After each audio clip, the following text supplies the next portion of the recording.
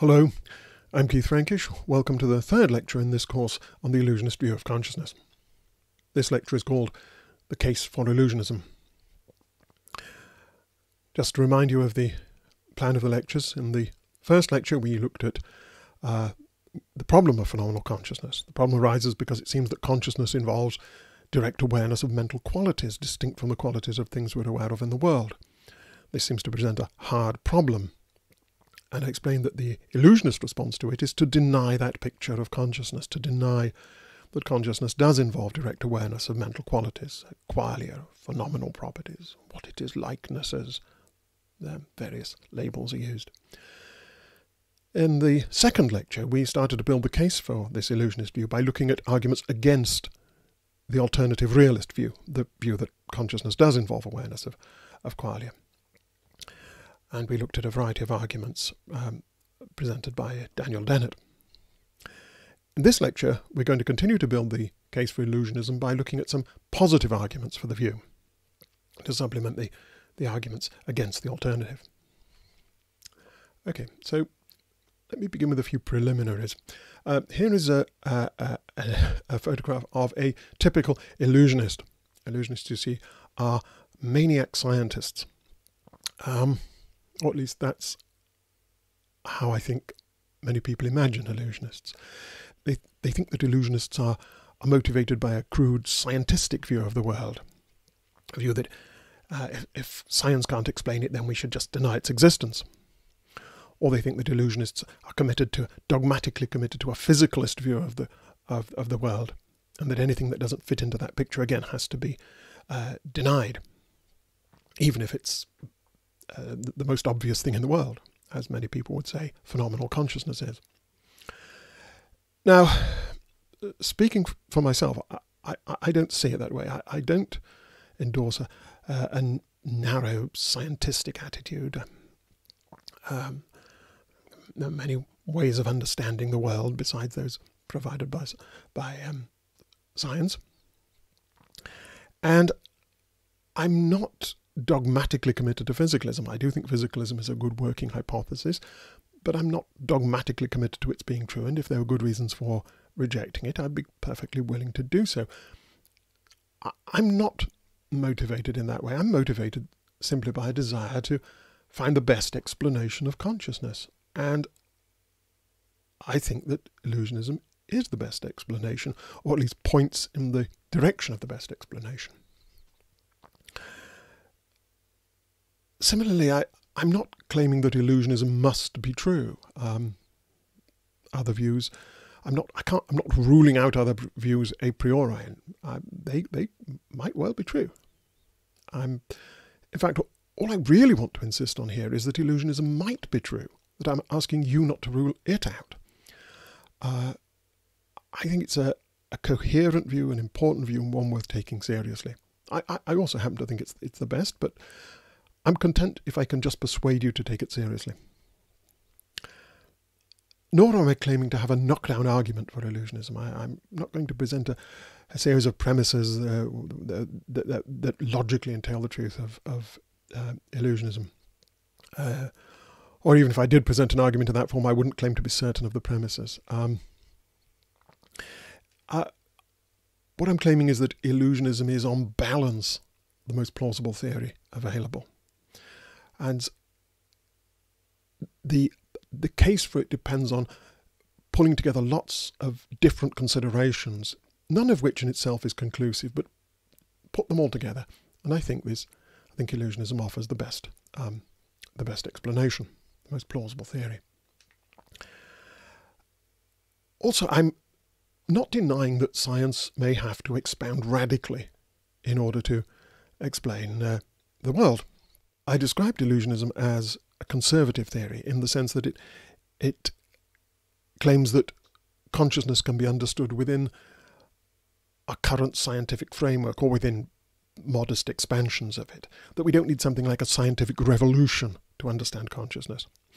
Now, that doesn't mean that I'm ruling out scientific revolutions at all. We may very well need scientific revolutions. My claim is just that we don't need them to explain consciousness. This isn't to say that consciousness is easy to explain. It's not. It's going to be very complicated.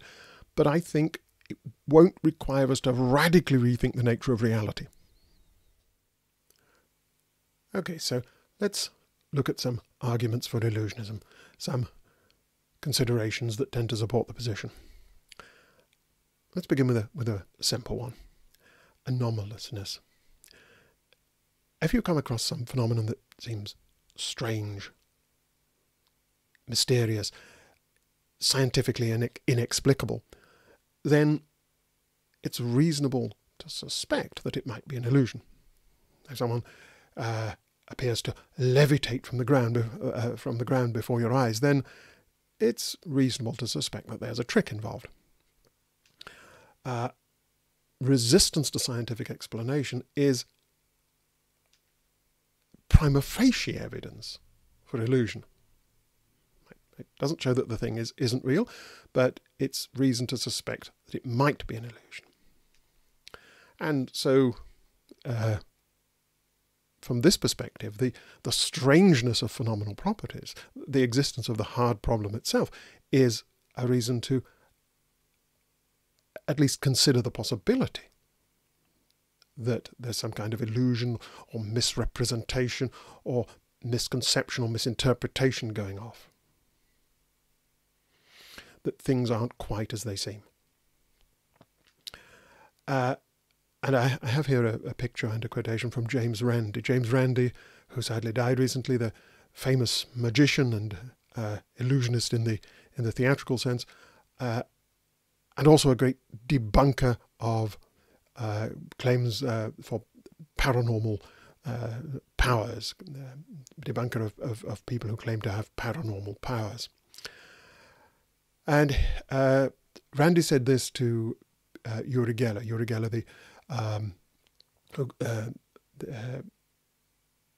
the man who claimed to have the power to bend, claims to be able to bend spoons simply by the power of his mind, simply by concentrating on the spoon in his hand, he can make it bend. Now, Randi knew various ways of making it appear that you are bending spoons in that way without applying any force to them.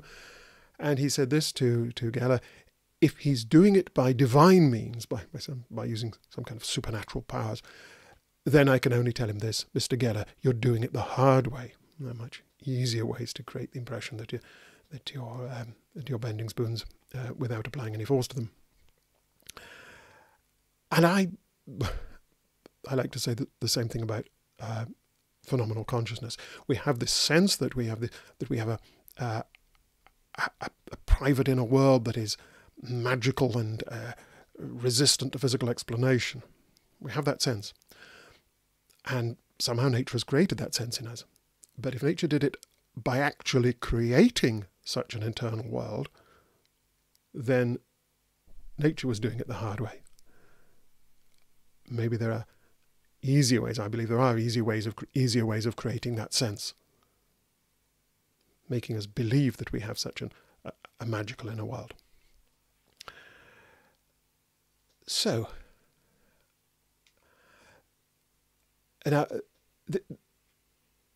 this kind of consideration, the consideration from anomalousness, I think has special force if the phenomenon we're talking about is viewpoint dependent. I suppose you see someone apparently levitate from the ground, but they insist that to witness the performance you must stand in a particular location and you mustn't move. Well, that's a reason to suspect illusion. If you were to move, you might see how they were doing the trick. And phenomenal consciousness is viewpoint dependent in a way. It's only apparent from the first person perspective, from the perspective of introspection. Neuroscientists investigating your brain don't observe it. Well, this is a point that's standardly made in discussions of phenomenal consciousness. It's subjective. But that itself can be seen as a reason to suspect that it might be illusory, because it's only visible from one perspective. Here, the psychologist Nicholas Humphrey has an example that I particularly like. The Penrose triangle, that is this figure here, this impossible object that is impossible to construct in three-dimensional space. So that's an analogy, if you like, for phenomenal consciousness, something that seems impossible within our physicalist framework. And Humphrey compares that with another object, this one, which he calls the Gregundrum, after Richard Gregory, who created the Penrose triangle. Is named after Roger Penrose, who I think first described it. The Gregundrum is named after the psychologist Richard Gregory, who designed it. That is a perfectly possible construction. You can make one of these out of bits of wood, and it looks something like that. Now, from most angles, this just looks like a strange construction of 3 pieces of wood, but if you look at it from exactly the right angle, it looks just like a Penrose triangle. From precisely the right angle, it looks like something impossible.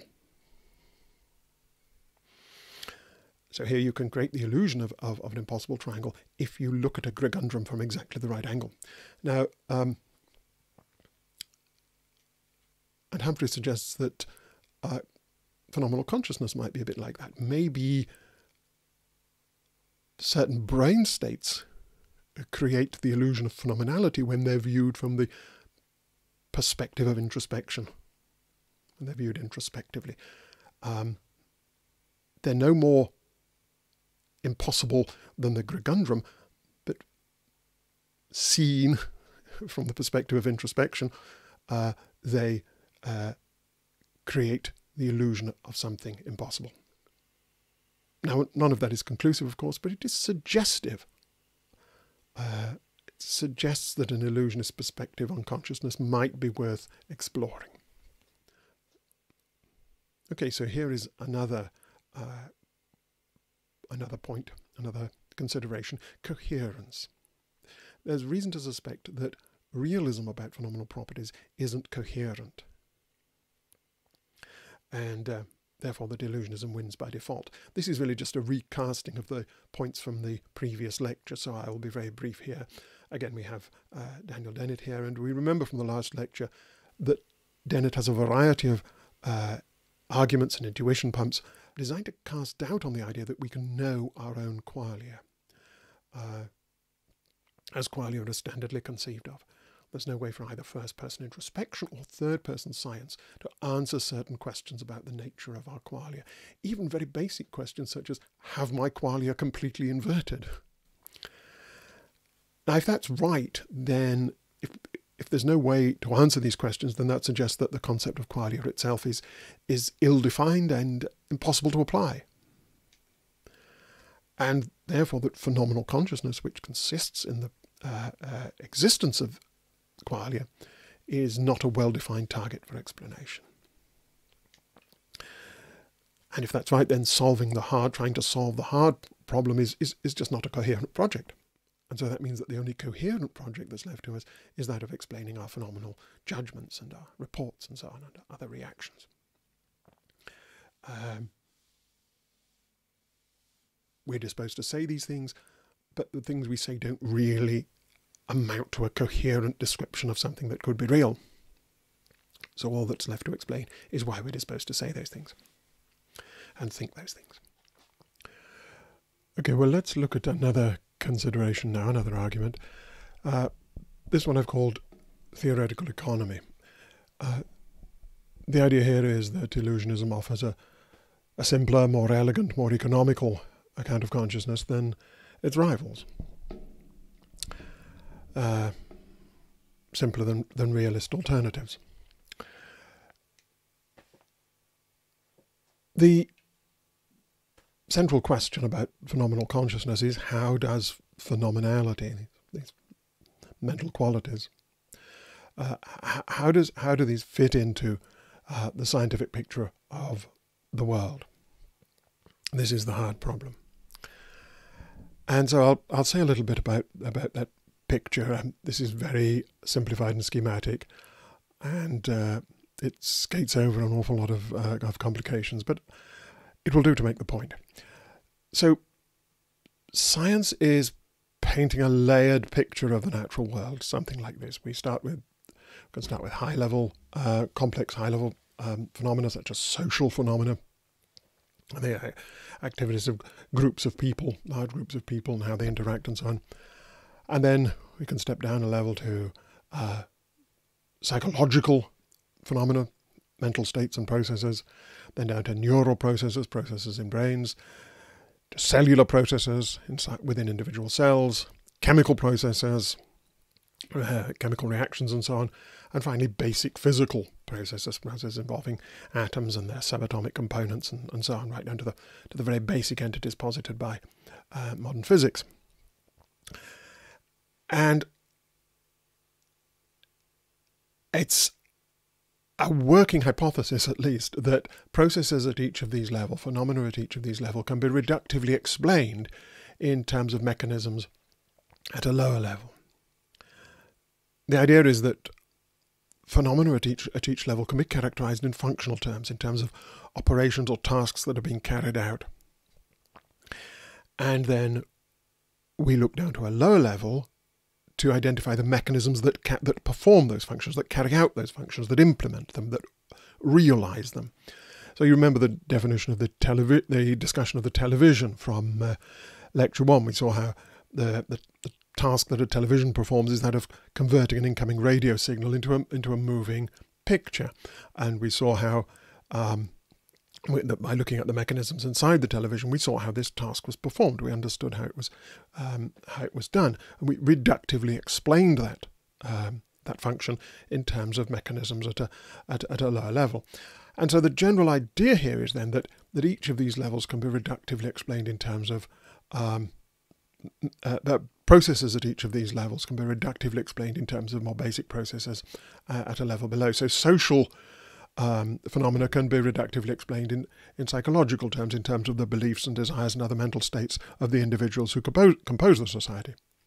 Psychological phenomena can be reductively explained in terms of processes within the brain, the coordinated activity of masses of neurons communicating with each other and signaling to each other and so on.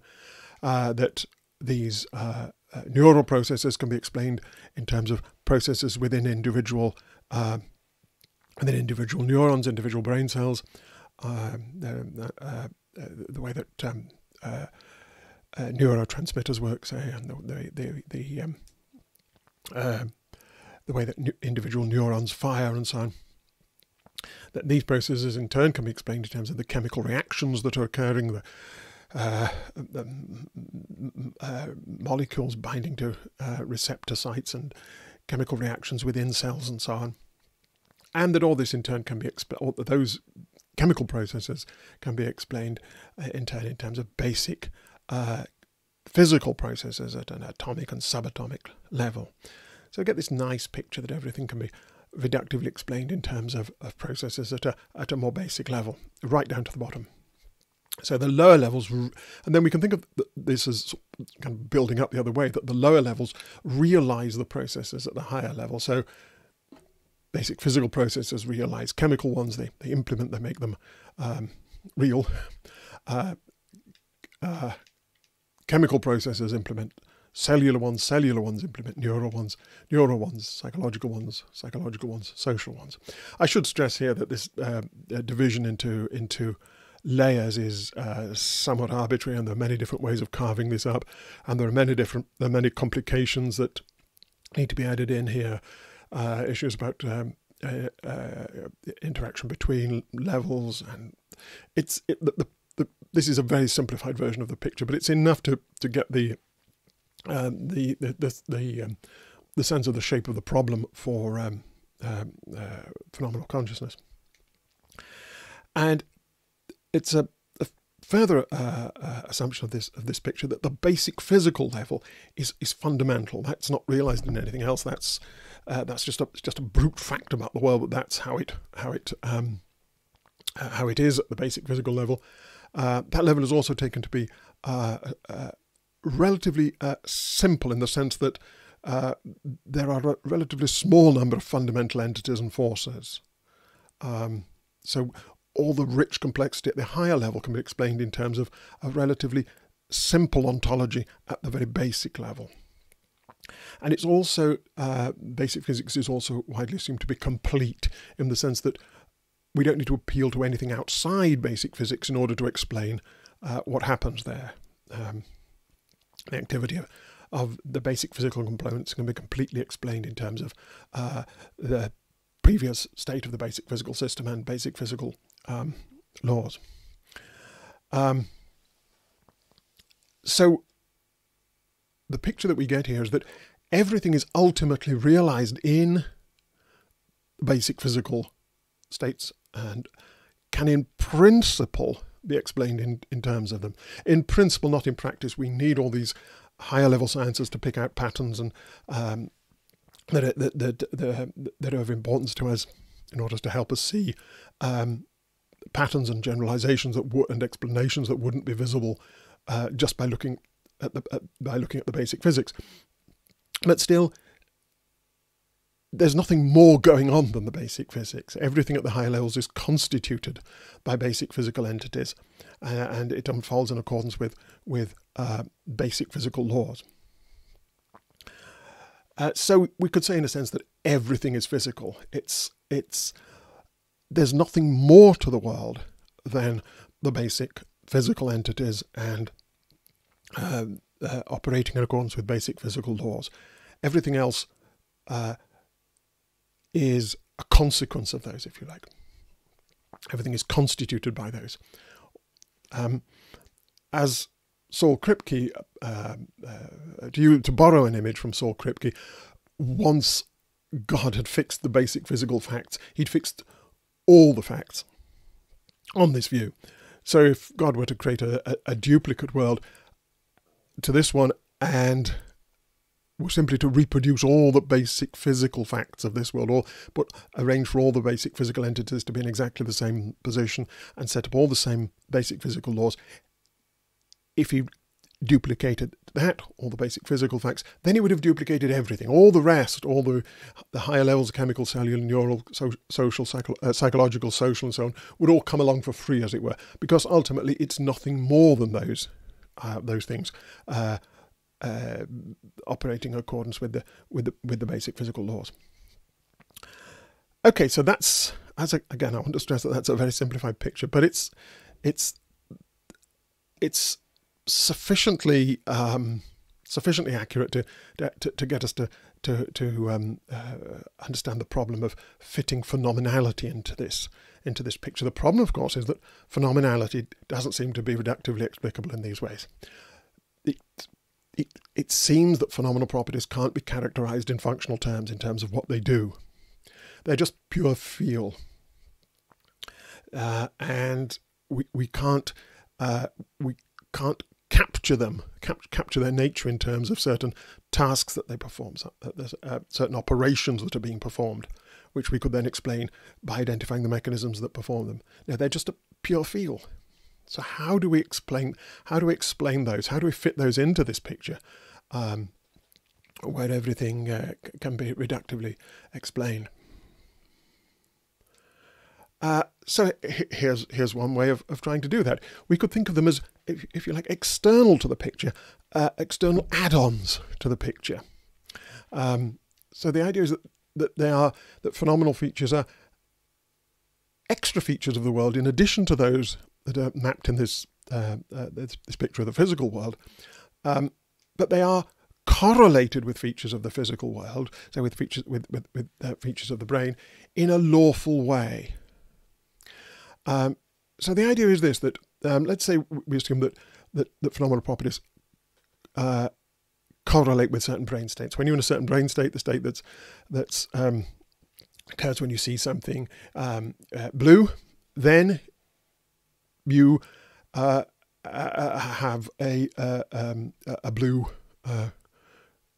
quality. You're acquainted with phenomenal blueness, and that's not reductively explicable. Everything about your brain, the fact that the complex state that your brain is in at that moment, the state of perceiving something blue in the world, all that can be reductively explained in terms of cellular processes and chemical processes and so on.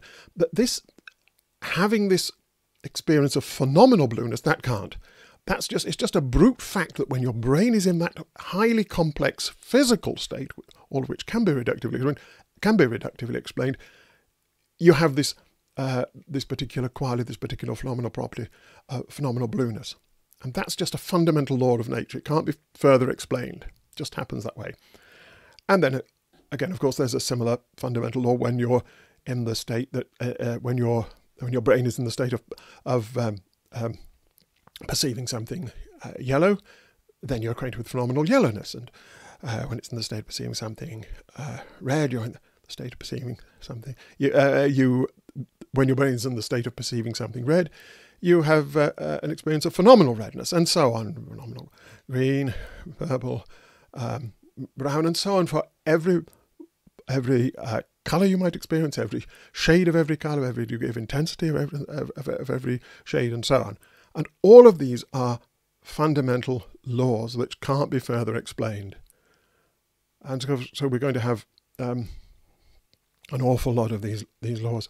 Similarly, for other sense modalities, for hearing a certain musical note, again, when your auditory system is in a certain state, then you have a certain auditory phenomenal experience. And again, it's just a fundamental law that this phenomenal state accompanies that brain state. Again, for every musical, for every sound you can distinguish.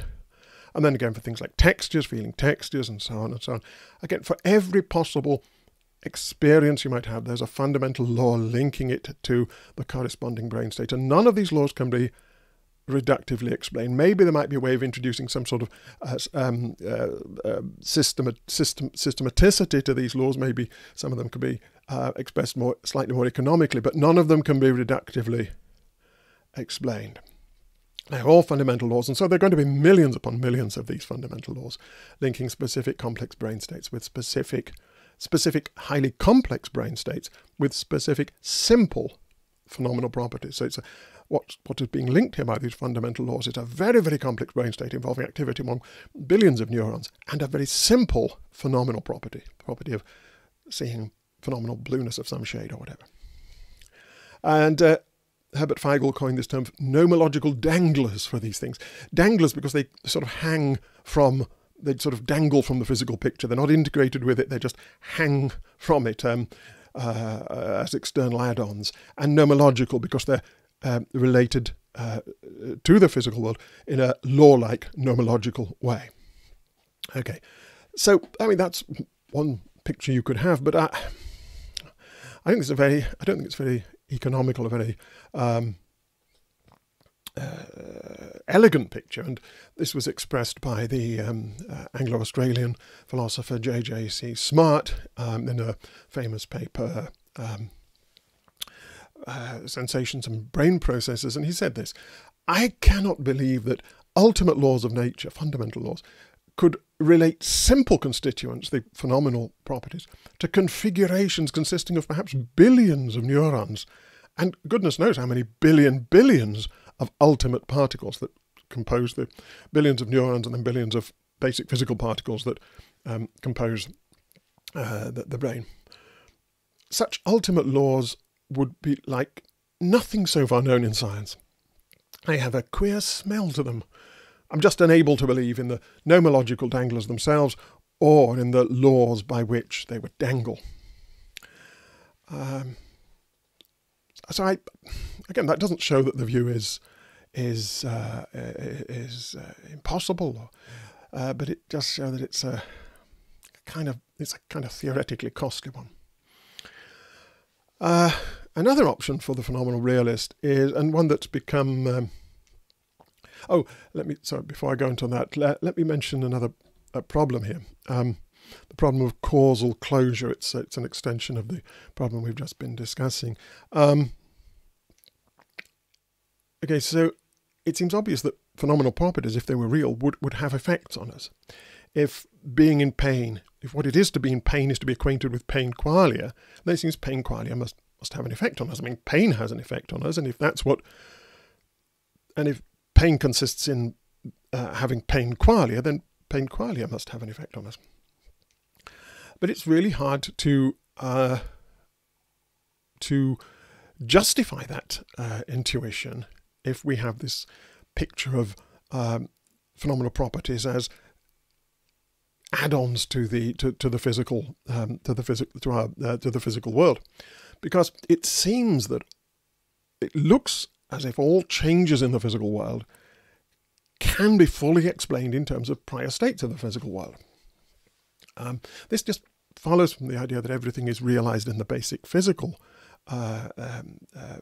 states, and that basic physics is complete and closed.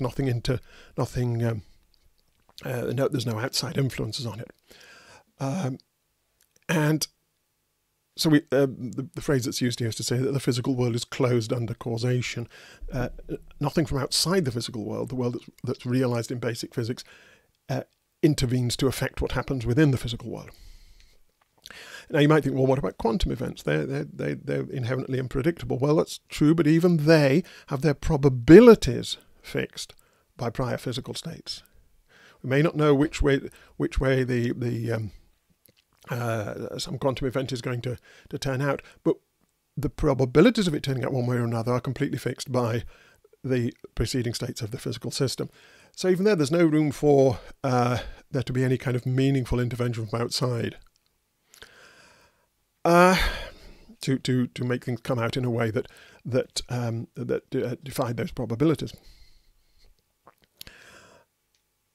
So it seems this is a problem for phenomenal realists. They want to say that, at least if they take the add-on view, that phenomenal properties are not part of the physical world itself. How are they going to reconcile these two claims, that phenomenal properties, that the feel of pain, say, has a causal effect, and the idea that the physical world is closed under causation? One option would be to say, well, maybe some events have more than one cause. So they have a complete physical cause. Say the events in the brain that that produce the pain reactions. Okay, so when I'm in pain, I have things happen in my brain, and they cause all the pain reactions, the crying out and rubbing the affected area, and physiological reactions, sweating and so on, stress levels and all this. So now they're caused by events in the brain. They have a complete explanation in terms of physical processes in the brain, but maybe they also have a cause. They also have a phenomenal cause. So they have two sets of causes, each of which perhaps will be sufficient to on its own. So it's like somebody being, somebody's death being due to two things at the same time, being, say, shot and stabbed simultaneously. Okay, so the death was over-determined. It had more causes than it needed. So you could say that, and that would have to be applied quite systematically to all events that seem to be due to the effects of our experiences. So you could say that, but it looks a bit like a move, an ad hoc move, a move that's just made to save your theory, that these things are both non-physical and causally effective. It's not a very elegant solution again. Another option would be to say, well, maybe the physical world isn't causally closed. Maybe there are interventions from outside it. So perhaps when we look closely enough, we would find some neurons in the brain firing and sending signals without any physical cause at all. Neuroscientists would say, well, we just can't explain why that neuron fired at that moment and send that. There's absolutely no physical explanation for it. And then we could bring in the phenomenal properties to explain it. Well, yeah, it's an option. I don't think we're yet in a position to completely rule it out. But again, it's a big bet, and there doesn't seem to be any evidence for anything like that at the moment.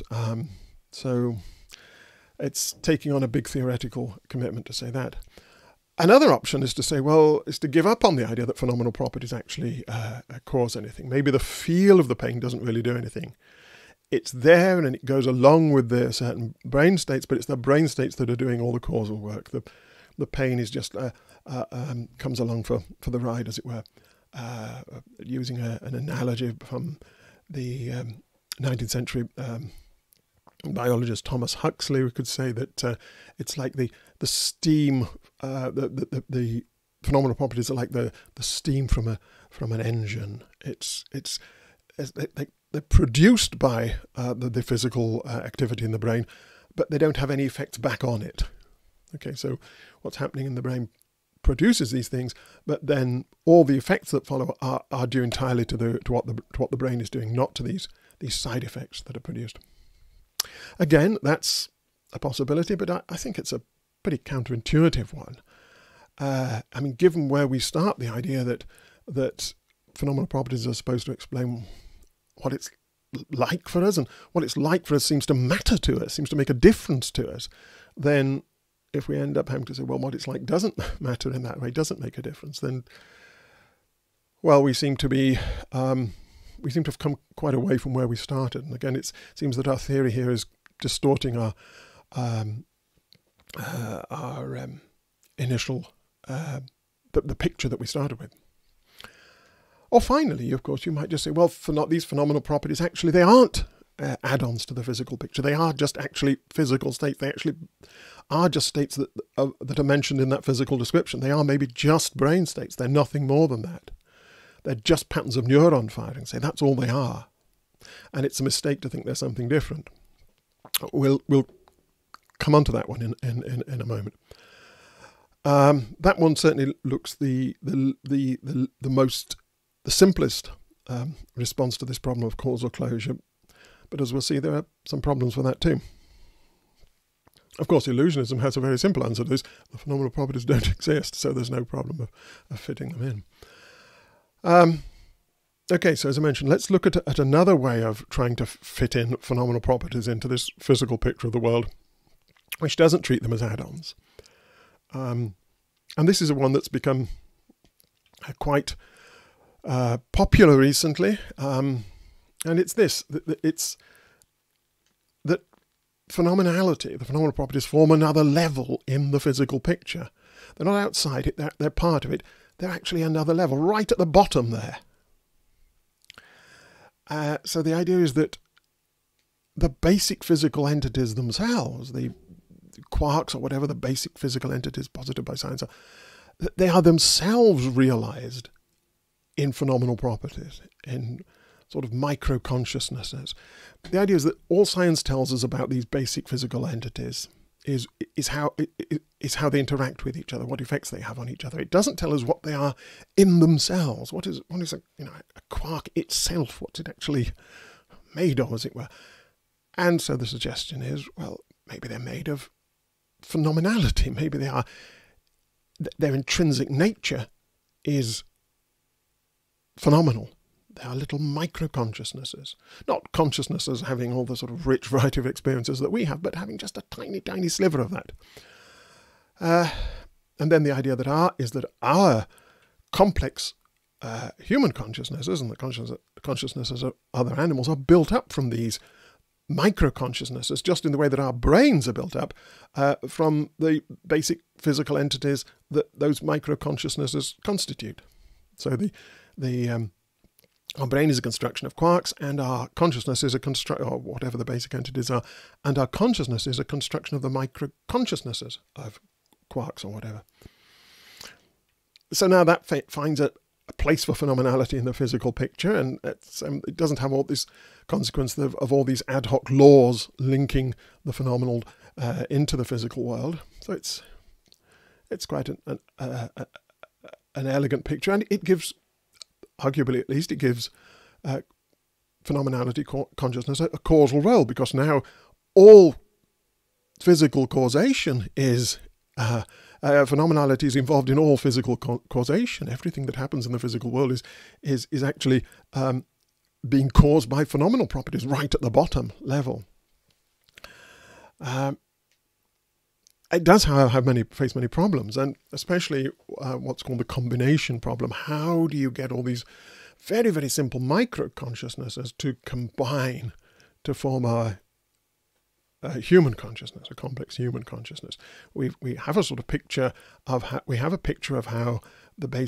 how atoms and how quarks combine to form atoms, and atoms to molecules, and so on and so forth, and how this builds up from the structural side. But how do we do it from the phenomenal side? And there are many problems with that. And there are other problems too with this view.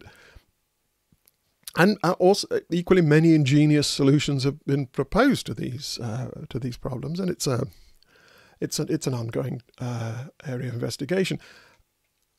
might actually be perhaps the neatest form of phenomenal realism. It does have a certain sort of elegance, to it.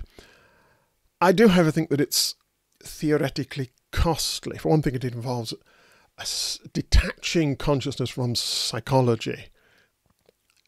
It's natural to think that consciousness is connected with perception, with perceiving the world and experiencing our environment and our own bodies.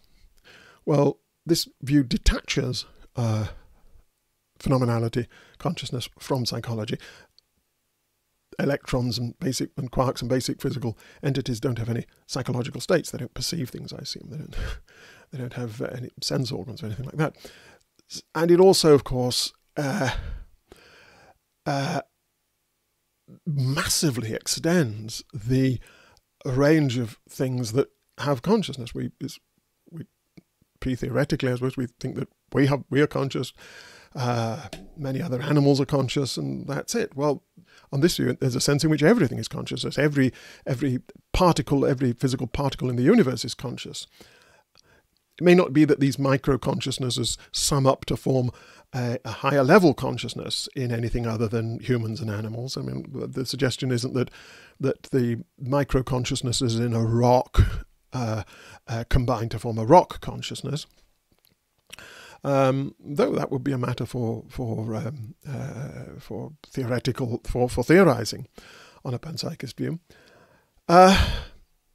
But it's certainly theoretically costly in that it involves supposing that consciousness is, in a sense, everywhere.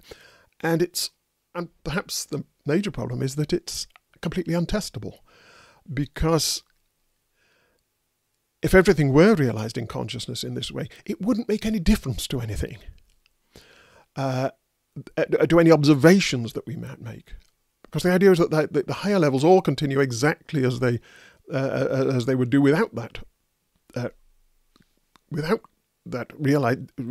fundamental realization in consciousness. The basic physical processes would all continue in exactly the same way as would all the higher level processes that they realize. Everything would go on just the same, whether or not it were realized in consciousness at the basic level. At the most basic level. And of course we can't, there's no way we can detect what these intrinsic properties of the fundamental particles are. All we can know about them is how they interact. So there's this mysterious phenomenal level right down there at the bottom of the picture, which we can never observe and whose presence makes no detectable differences to anything. So the argument would be, yes, but it does explain how our consciousness fits into the world, and okay, but still it's a rather costly solution to that problem. And again, that doesn't rule it out. It doesn't show that it's not a possible view, but I think it shows it's not an economical view. Okay, so those are options for people who think that phenomenal properties are not physical in the sense that they are properties described within that initial framework of the psychological, neural, and cellular, and so on. That they're not just brain properties. They're not physical in that sense of being actually being brain properties. They're either add-ons to it or a new level at the very base of the physical world. What about saying that, well, actually, phenomenal properties, they're real, they're not an illusion, as illusionists claim, but they are just ordinary physical properties of the brain, say. That having an experience of phenomenal blue is just for your brain to be in a certain state. Not for your brain to be in a certain state and there to be some correlated non-physical state, but just for your brain to be in that physical state. That's all phenomenal blueness is, a certain brain state. So this is a physicalist form of realism. Okay, so let's have a look at this and see why the illusionists reject this. Okay, so you may think the obvious way to go then is some form of physicalist realism, realism about phenomenal properties, because, well, isn't it obvious they exist? And physicalism because it avoids all the problems that I've just been discussing, all the problems of fitting phenomenal properties into the physical world. If they are just physical features, if they are just features of the brain, then there's no problem. This is, I guess, the majority view among philosophers of consciousness. But I don't think it's really a coherent option. I think when you look at it closely, it either leaves us with an explanatory gap or it collapses into illusionism. Let me try to explain why. The illustration here is a piece of artwork by Artem Besedin, which he did for me in Greenland in 2014, and it refers to a 2012 paper of mine in which I introduced some concepts for different kinds of qualia. This is the crucial question to ask about phenomenal realism. What exactly are we being realist about? We've been using these words: phenomenal properties, phenomenal consciousness, phenomenality, qualia, what it is, likeness, and so on. But what do these really come down to? And this is in itself an extremely difficult question. But here are a couple of distinctions that I introduced in this paper using this soft drink metaphor. Classic qualia. Now, classic qualia are qualia as Dennett introduced them in his 1988 paper. Introspectable properties of experience that are intrinsic. They're not functionally, can't be characterized in functional terms. They're ineffable. You can't describe what they're like in themselves. They're subjective. They're completely private. And there's another feature that Dennett adds, which I have mentioned there, which is that they're directly apprehensible. You know them immediately without any kind of intervening process of inference or representation, I guess. And then we can say that strong realism about phenomenality is the view that classic qualia exist. That experiences really do have those properties. And if you take that view, then it's quite hard to be a physicalist, because it's hard to see how physical properties, the sort of properties that can be investigated by third-person science, could be ineffable and intrinsic and subjective in that way. I mean, if they're subjective, if they're completely private, then there's no way that third-person science could investigate them. So it seems that a physicalist can't be a realist about classic qualia. Now here's another notion, which is the, if you like, the antithesis of classic qualia. It's zero qualia, not really any qualia at all. The properties of by this I mean that this is a term I coined. The properties of experiences that dispose us to judge that they have introspectable qualitative properties that are intrinsic, ineffable, and subjective. So really, to say that an experience has zero qualia is to say that there's something about it that disposes us to judge that it has classic qualia. And of course, illusionists think that experiences have zero qualia. They think we're disposed to judge that our experiences have qualia. That's the illusion. And so there must be some features about them that dispose us to do that. So illusionism, strong illusionism, I'll explain why I say strong there, is the view that only zero qualia exists, no classic qualia at all. Now, physicalist realists, they have to reject classic qualia, as I just explained, but they don't want to say that there's nothing more than zero qualia. They want to be realists, and zero qualia are not really qualia. And so here's a quotation from Michael Tye, first of all, which expresses his rejection of classic qualia. He says, There is a use of the term qualia under which qualia are intrinsic, introspectively accessible, non-representational qualities of experience. In my view, there are no qualia conceived of in this way. They are a philosophical myth. So he agrees with Dennett in rejecting those.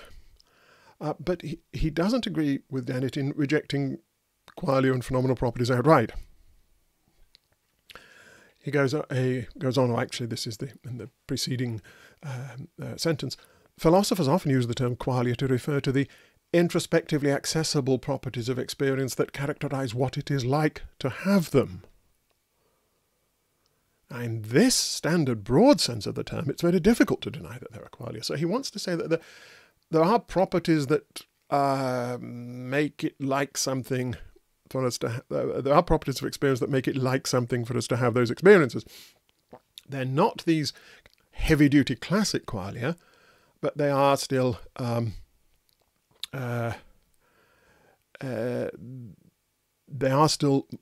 more, I think he would say, than mere dispositions to judge that our experiences have qualia of some kind.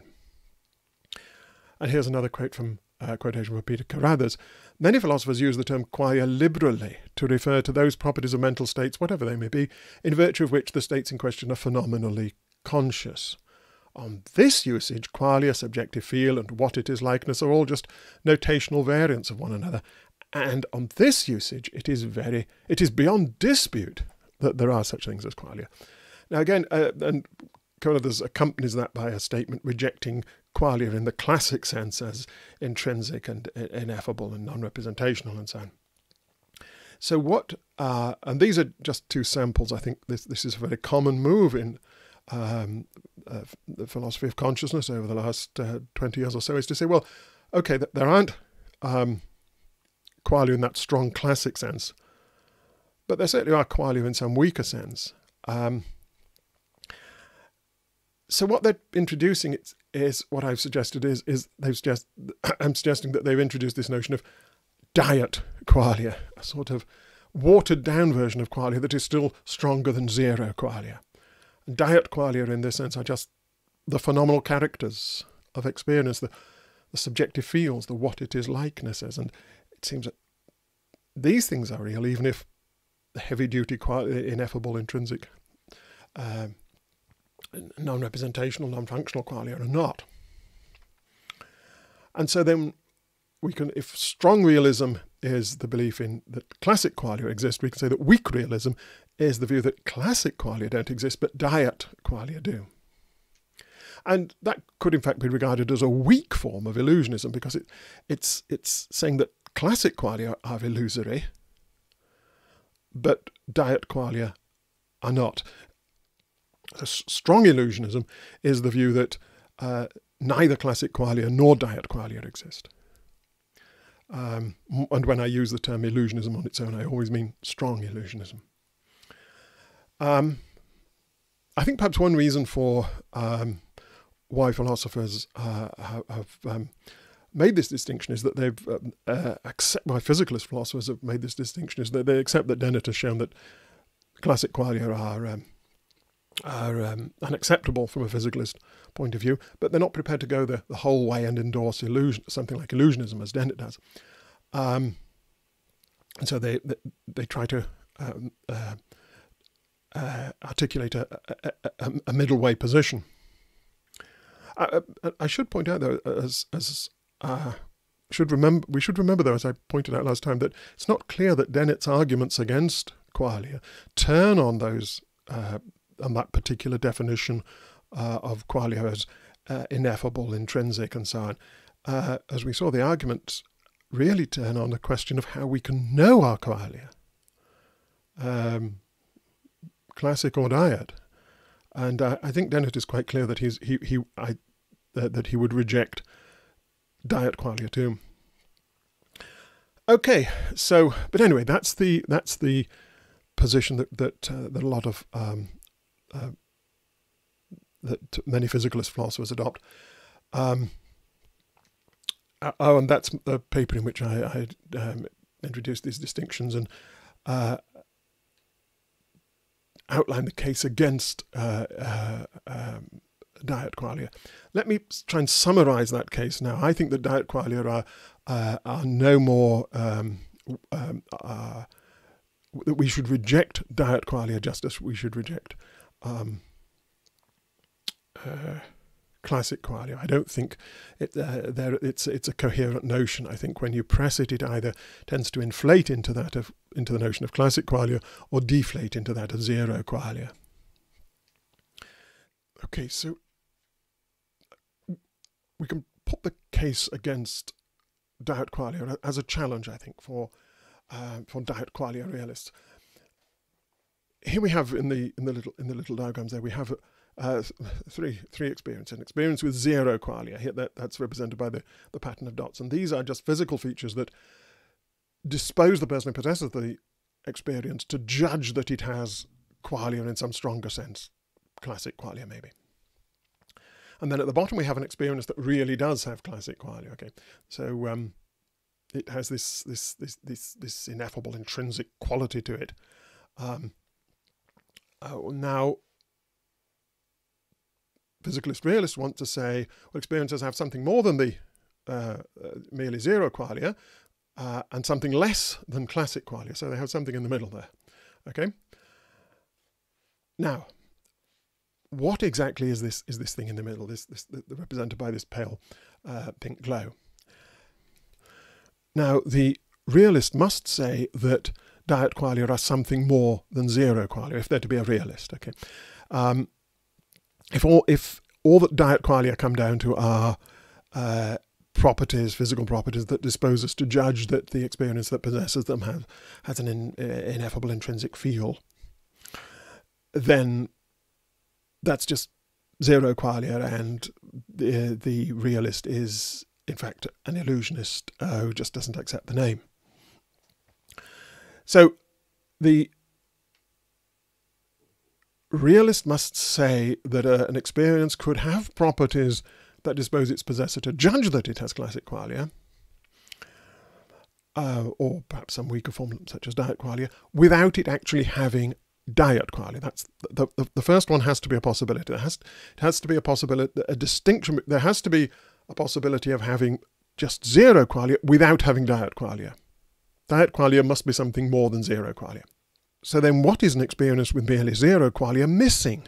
What else would it have to have in order to count as having diet qualia? Well, obviously not the full-blown intrinsic ineffable feels, the classic qualia.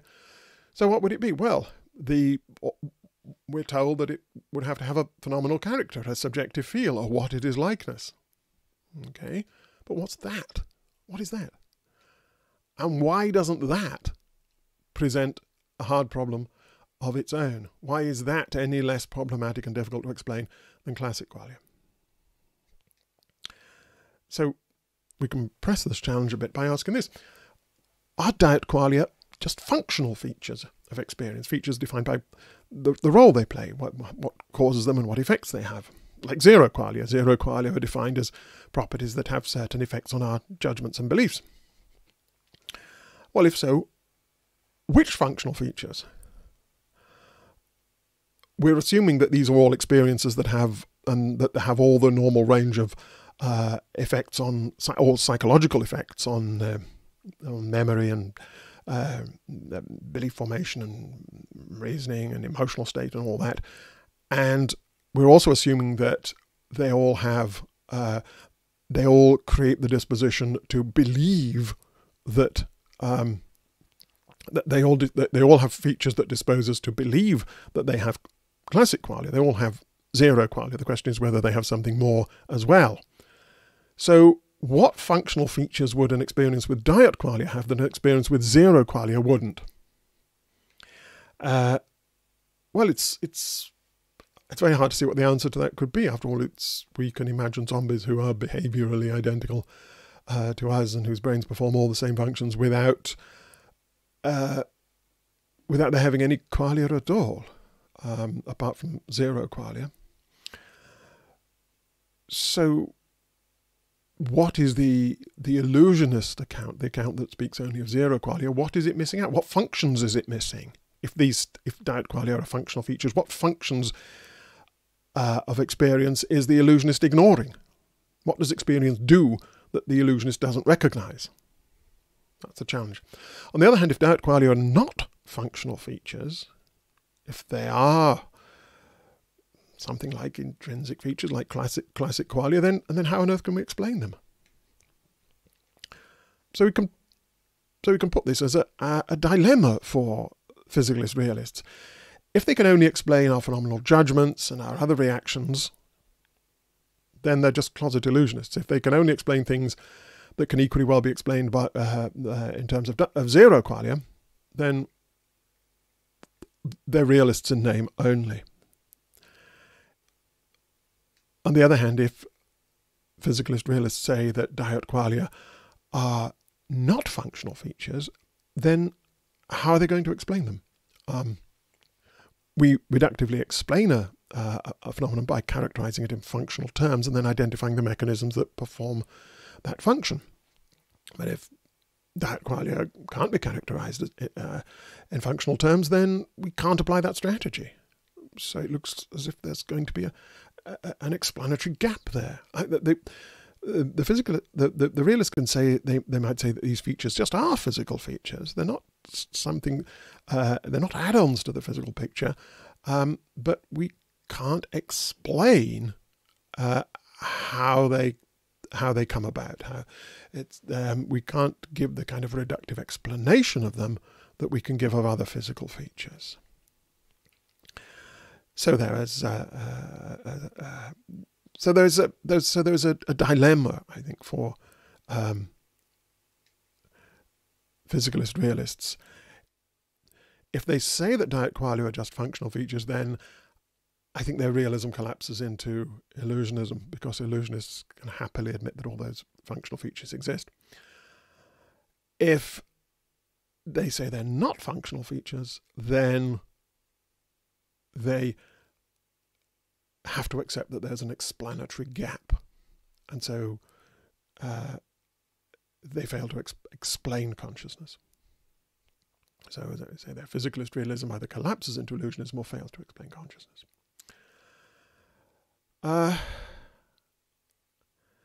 So again, I don't think that physicalist realism here is an attractive position either. It either fails to solve the hard problem, fails to really answer the hard problem, or it just collapses into illusionism. I think if you look at what physicalist realists actually say, then it actually has an implicitly illusionist form. They set out to explain diet qualia, phenomenal subjective feel, what it is likeness, and so on. But what their theories actually explain, if they're successful, is our judgments about phenomenality, subjective feel, and so on. Why we judge that our experiences have something we call a subjective feel, or what it is likeness, an inner aspect, a subjective aspect to them. And if that is all they can explain, then I think they are, at bottom, simply illusionist theories dressed up as realist theories. Okay, so that's a summary of the argument from theoretical simplicity, from theoretical economy. The idea there is that the illusionist view offers a much simpler, more elegant view of how consciousness fits into the natural world. Consciousness itself is perfectly real. It doesn't have these, but it doesn't have these strange properties that are recalcitrant to explanation. And so we don't have to get ourselves in tangles worrying about how these properties fit in and how we can explain them. And it's worth noting that this is not a particularly new approach to thinking about consciousness. If we go back to the 1950s, when philosophers were first developing modern materialist, physicalist theories of mind, theories that forms of identity theory, which said that the mind and the brain are simply the same thing, and that mental states are simply our brain states. They tended to take this view. I mean, and we look at philosophers such as Ulin Place, J.J.C. Smart, who I mentioned earlier, David Armstrong, and so on, they tended to take this hard line on phenomenal consciousness, that it simply had to be, that it was simply a fallacy to think that these phenomenal properties existed. And here's a quotation from Ulin Place. And you can see there actually a picture of Ulin's brain, which is preserved at the University of Adelaide, where he taught for some years, with the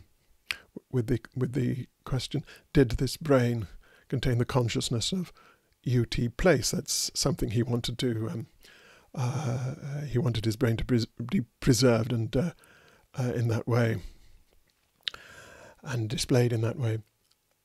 And he says this, he speaks of the phenomenological fallacy, which is the mistake of supposing that when the subject describes his experience, when he describes how things look, sound, smell, taste, or feel to him, he is describing the literal properties of objects and events on a peculiar sort of internal cinema or television screen. You notice the anticipation there of Dennett's Cartesian theatre.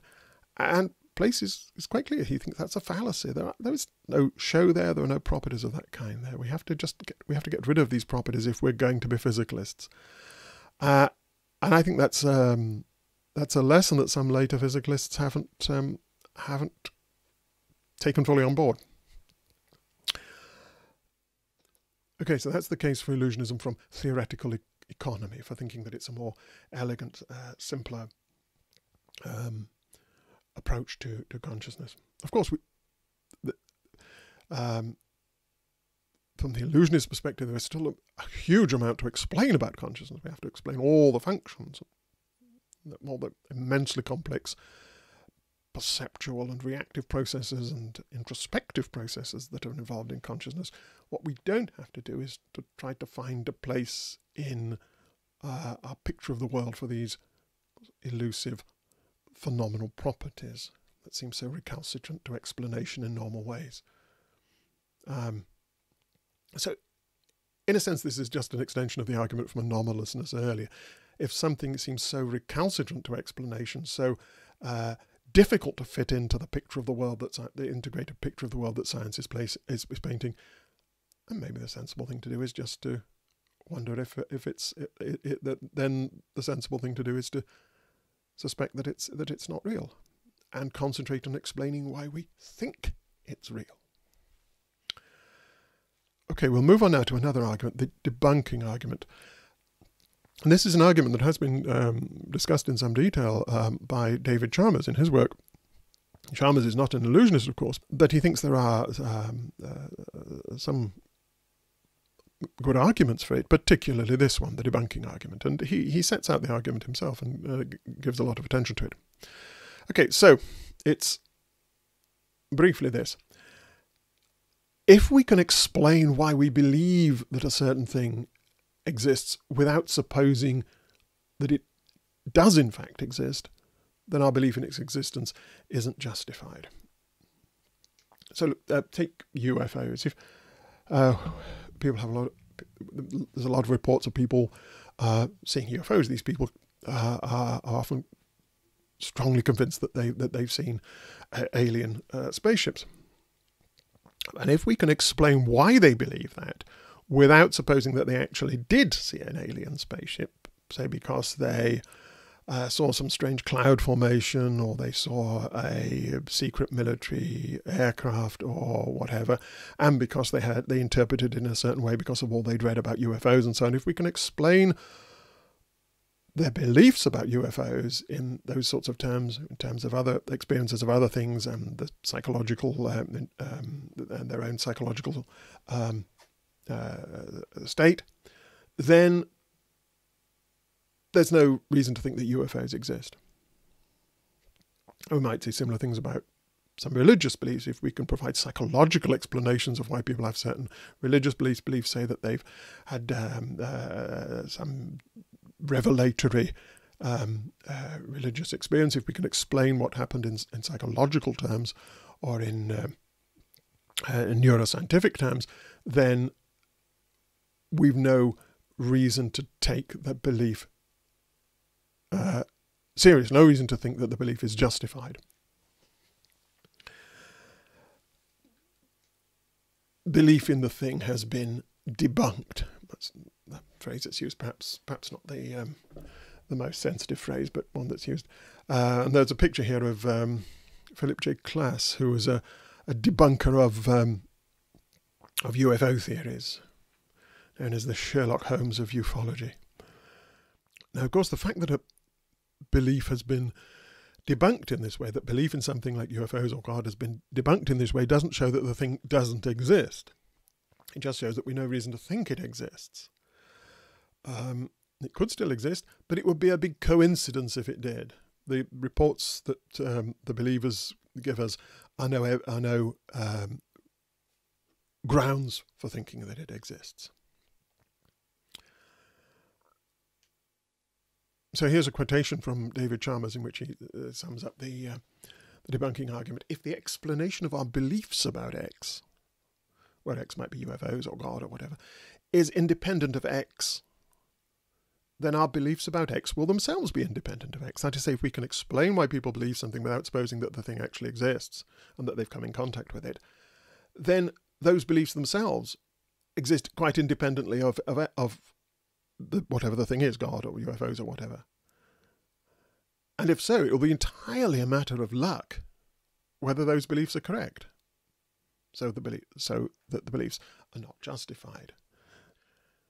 So if what caused a person to believe in UFOs had nothing at all to do with UFOs, then their belief in UFOs certainly wasn't justified. And it would be a big coincidence if it were true. Okay, so we can sum that up here. We start with a position where we have a bunch of reports of UFOs. Okay, we go and interview all these people who claim to have seen UFOs, and we record their testimony, and prima facie that gives us reason to believe in UFOs. But then suppose we dig a bit deeper and we find that all of these reports can be explained in other ways without supposing that the people had really seen a UFO. Whenever they report a UFO, it turns out that there was some strange cloud formation present, or some military aircraft, or whatever it might have been. And we can explain all of these reports in terms that don't mention UFOs at all. We can explain what caused the people to believe they'd seen a UFO without actually mentioning UFOs at all. Now, in that case, we would no longer have a reason to believe in UFOs. The reports themselves would be discredited as sources of evidence. So we don't believe in UFOs. Now, how does this apply to consciousness? Well, the thought is that there's good reason to think that we can explain our beliefs about phenomenal consciousness without supposing that it exists. And here I want to introduce what Chalmers calls the meta-problem. The meta-problem is the problem of explaining our intuitions about phenomenal consciousness. So Chalmers thinks there's a problem of phenomenal consciousness, the hard problem. Phenomenal consciousness exists, and we want to try to explain it, and that's a hard problem. That constitutes a hard problem. But there's another problem here, the meta-problem, the problem of why we think that there's a hard problem, why we think that consciousness is hard to explain, why we have the intuitions about consciousness being non-physical and so on. So intuitions about all the problems that consciousness poses, about how to explain it, how it's related to the physical world, all the things we've talked about and more. More broadly, we might see the meta-problem as the problem of explaining all the heterophenomenological data, all our reports about our own experience, about our inner worlds of experience, including the very belief that phenomenal consciousness exists, that we do have this private inner world. Now, the crucial point here is that the meta-problem doesn't seem to be itself a hard problem, because we can characterize the things that need explaining here in functional terms. We need to explain the production of certain cognitive states or linguistic reports. And there's every reason to think that we can do this in psychological terms and then explain that in neural terms and so on. Explaining reports and judgments and other reactions, these are among the easy problems of consciousness, the problems that can be characterized in functional terms. And it seems likely that the solution to the meta problem will involve positing introspective processes that monitor our experiences and create models of of our own perceptual activity and generate beliefs and judgments about them. And I talked about this briefly in the first lecture in describing how the illusionist would account for our sense that we are phenomenally conscious. And so solving the meta problem is really equivalent to what I called the illusion problem, the problem of explaining why we have this sense of being phenomenally conscious and having this inner world of mysterious phenomenal properties, mysterious mental qualities. And that is a reference to the paper in which Chalmers introduced the meta problem. Quite an influential paper. So if you remember, we had this. I introduced this picture in the first lecture. It's we have the first order perceptual processes, which with the red arrow on the left, and then the reactions that they generate with the green arrow.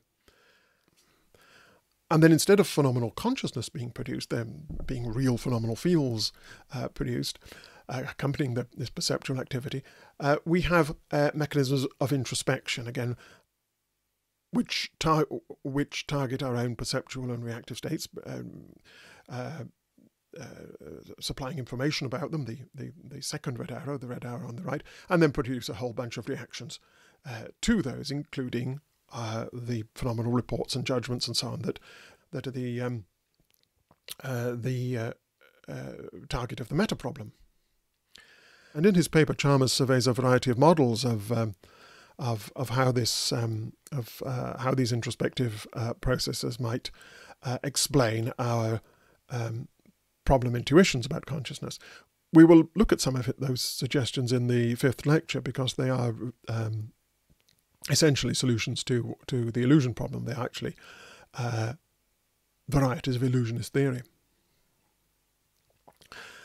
Okay, so we have this approach to explaining our judgments and reports about phenomenal consciousness, okay, through by appealing to mechanisms of introspection. So now we can tell a similar sort of debunking story to the one about UFOs. Okay, so we start with this bunch of phenomenal judgments and reports, the things that people say about their own experience, about that it's like something to be them, that they're aware of this, they're acquainted with this inner world of mental qualities, and which seem strange and non-physical and so on, and produce a hard problem. And those reports give us reason, prima facie reason, to believe that phenomenal consciousness is real and that there is a hard problem. But now we add in these theories, these introspective models, and they explain all the things we're inclined to judge and report about phenomenal consciousness, including the kind of things we're inclined to say to ourselves, to report to ourselves about our inner lives. And so by a parity of reasoning, that explanation undercuts the justification that those reports gave us for believing in phenomenal consciousness itself. And we have no reason to believe in it anymore. So this is the debunking argument for illusionism. Now, of course, all that assumes that we can give a complete explanation of our phenomenal intuitions and reports in terms of introspective processes. But that's not an unreasonable hypothesis, given as I said, that explaining these things is a matter of explaining functions. So suppose it's true, suppose we can do that, then phenomenal realism has been debunked, right? Well, the realist isn't quite out yet. The realist can come back, and they can point out quite rightly that the debunking argument doesn't prove that phenomenal consciousness doesn't exist. It just proves at most that we're not justified in believing that it exists, and that it would be a large coincidence if it did. And then the realist will insist that it does exist, that phenomenal consciousness does exist. When we're in pain, it's not just that certain processes are happening in our brains and certain psychological reactions are being generated. It's that we really are feeling pain in the phenomenal sense. We're really acquainted with a mental quality of pain. And that we're more sure of that, of the reality of phenomenal pain, than we could be of the soundness of the debunking argument. So we really do feel phenomenal pain, even though we would believe that we did, even if we didn't. So what are the options for the realist here? How can the realist defend this view? Well, again, it's a matter of finding a place for phenomenal consciousness in the picture we're developing of the explanation of our phenomenal judgments. So we have this picture now where our phenomenal judgments and reports and other reactions are all fully explained by introspective processes in the brain. But the realist still wants to have consciousness somewhere in the picture. So where could it be? Well, one option would be to say that phenomenal consciousness isn't something independent of the mechanisms mentioned in our explanation of the reports and judgments.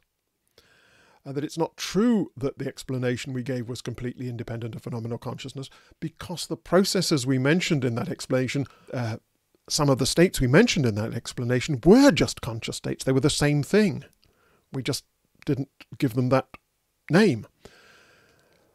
So we could identify consciousness with some of the states mentioned in the explanation of our judgments. Now, this, of course, will be a physicalist form of realism. We'd be saying that the consciousness gets into the picture by being the same thing as some of the physical states that produce our judgments about it. So we might identify phenomenal consciousness with the perceptual states that are monitored by introspection. Or perhaps we might identify it with the introspective states that are doing the monitoring. In both cases, we'd be identifying phenomenal consciousness with some of the states mentioned in the explanation of our phenomenal reports and judgments, and therefore the explanation of those reports and judgments would no longer be independent of phenomenal consciousness, and so the debunking argument wouldn't go through. Now, my worry about this is the same as the one I mentioned earlier when discussing Diet Qualia. In what sense would this be a form of phenomenal realism? Why would these states, these perceptual or introspective states, count as possessing anything more than zero qualia?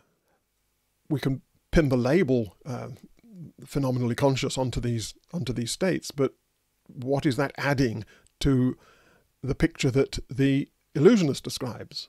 The illusionist says that these are the processes that are involved in generating our phenomenal reports and judgments. Now the realist agrees with that and wants to call some of those states phenomenally conscious. But what is that adding to the picture apart from the name? What extra feature of these states is being referred to other than the features that are mentioned in the illusionist account? Which, of course, captures all the psychological and behavioural reactions. And taking this line would really, I think, be changing the meaning of the term phenomenal consciousness. We introduced the notion of phenomenal consciousness was introduced from a first-person perspective. It was supposed to be a name for what experience is like subjectively.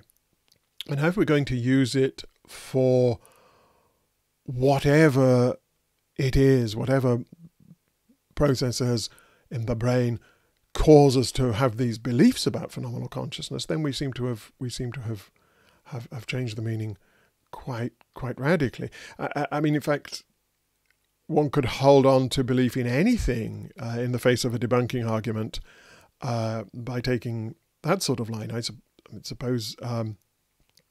Well, look, take UFO beliefs. Suppose you're a UFO believer and you have all these UFO reports, and suppose the debunker comes along and shows how all of these reports can be fully explained without reference to actual UFOs. They can be explained as observations of sightings of strange saucer-shaped cloud formations and so on, and they can all be explained away in that way. And suppose the UFO believer then says, well, yes, but all I meant by UFOs was whatever caused the beliefs about them, whatever caused the reports. So really, UFOs, it turns out that UFOs are just clouds. And so I still believe in UFOs. You've not debunked my beliefs at all. You've just shown me that I'm really a believer in clouds. Well, I'm glad you could take that view, and it preserves realism of a form.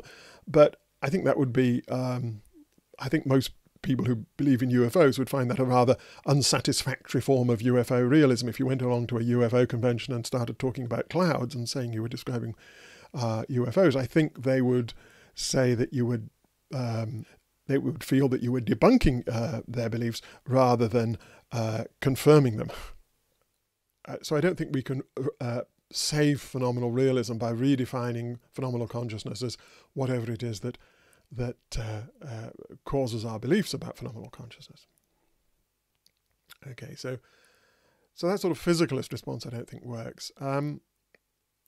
What about a non-physicalist response?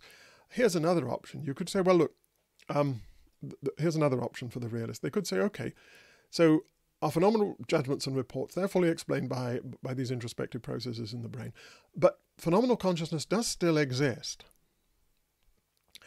And the phenomenal states that we're in correlate reliably with the reports and judgments that we make. So when the introspective processes in the brain dispose us to judge that we're having a pain quale, say, we actually really are having a pain quale. The pain quale is quite independent of what is going on in the brain, and it played no part in the explanation of our reports of pain, but nevertheless it was there and perfectly real. And similarly for all our phenomenal reports, whenever our introspective mechanisms lead us to make a certain phenomenal report, there is coincidentally an actual distinct phenomenal state that fits that description.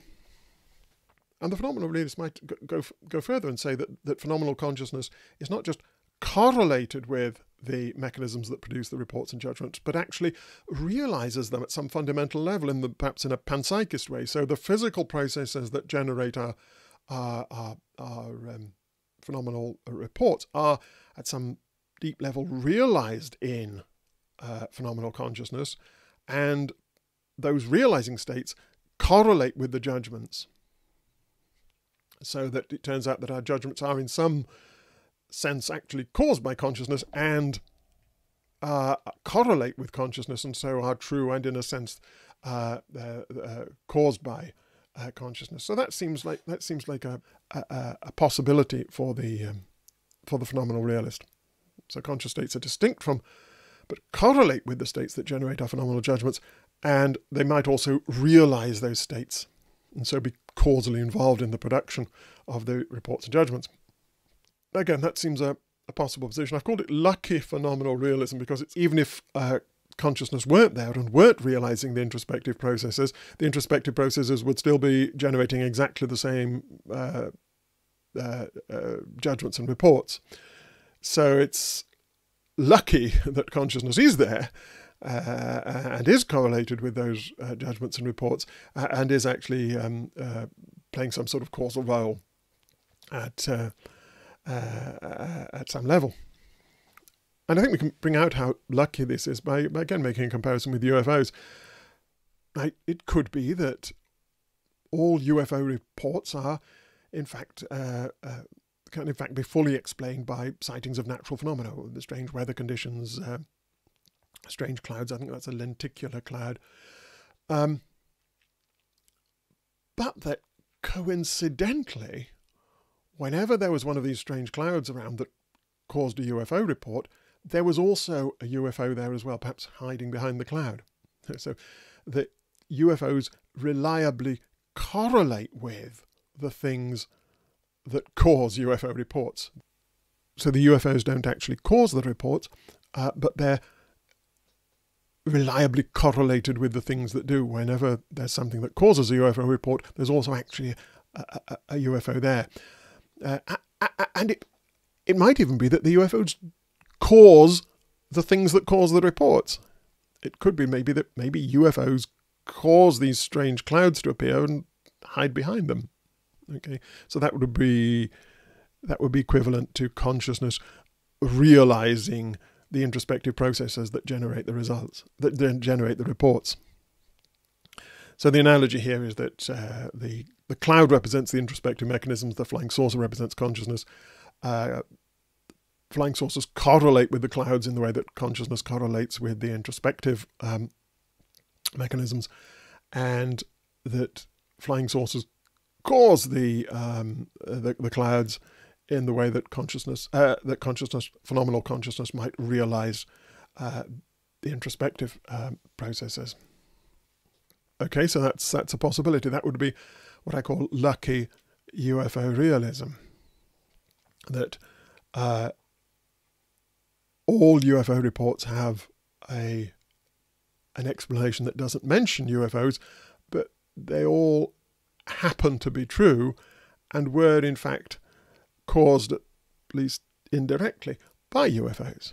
And that would be a lucky form of UFO realism.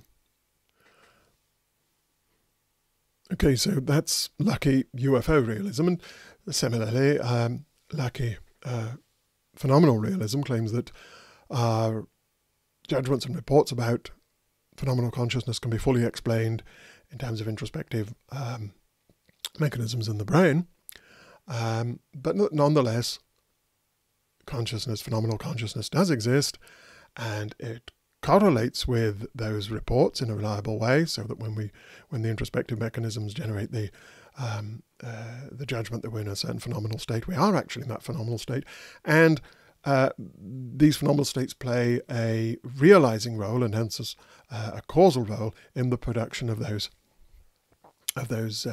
judgments and reports. Okay, so that's a possible position. Lucky phenomenal realism could be true, but what reason do we have to think that it is true? After all, the phenomenal realists, in responding to the debunking argument, they don't merely say that phenomenal consciousness could exist and could play this role. They say that we know it exists, or we can be extremely confident that it exists. Maybe more confident than we can be of the soundness of the debunking argument. So, what justifies that confidence? How could we know that? It can't be because of the introspective processes. The introspective processes are monitoring our experiences, our perceptual states, considered as states of the brain. They don't monitor states that happen to be correlated with those brain states, and they don't monitor the states that happen to realize those brain states. In general, we're not aware of, even if we're aware of our own mental processes, we're not aware of states that correlate with them or realize them. I mean, when I'm in a certain mental state, there will be a certain pattern of electrical activity in my brain and across my scalp. But even if I'm introspectively aware of being in that mental state, I won't be introspectively aware of that pattern of electrical activity, even though it correlates with the mental state. I'd need some separate kind of introspective mechanism that tracked the patterns of electrical activity. Similarly, my mental states and processes are realized in neural ones and electrochemical ones and so on. And introspection doesn't make me aware of that. It doesn't tell me. Otherwise, neuroscience would be extremely easy. We'd be simply able to look into our brains and know the kinds of chemical and electrochemical activities involved in realizing our mental states. So introspection isn't going to make us aware of phenomenal consciousness on this view. But it's going to make us think we're aware of it. So then there's a challenge for the phenomenal realist, a problem for the phenomenal realist. They want to say that we do know that we're phenomenally conscious, we do know that we're in pain, and that our belief that we are is justified. If introspection isn't providing that knowledge and justification, what is?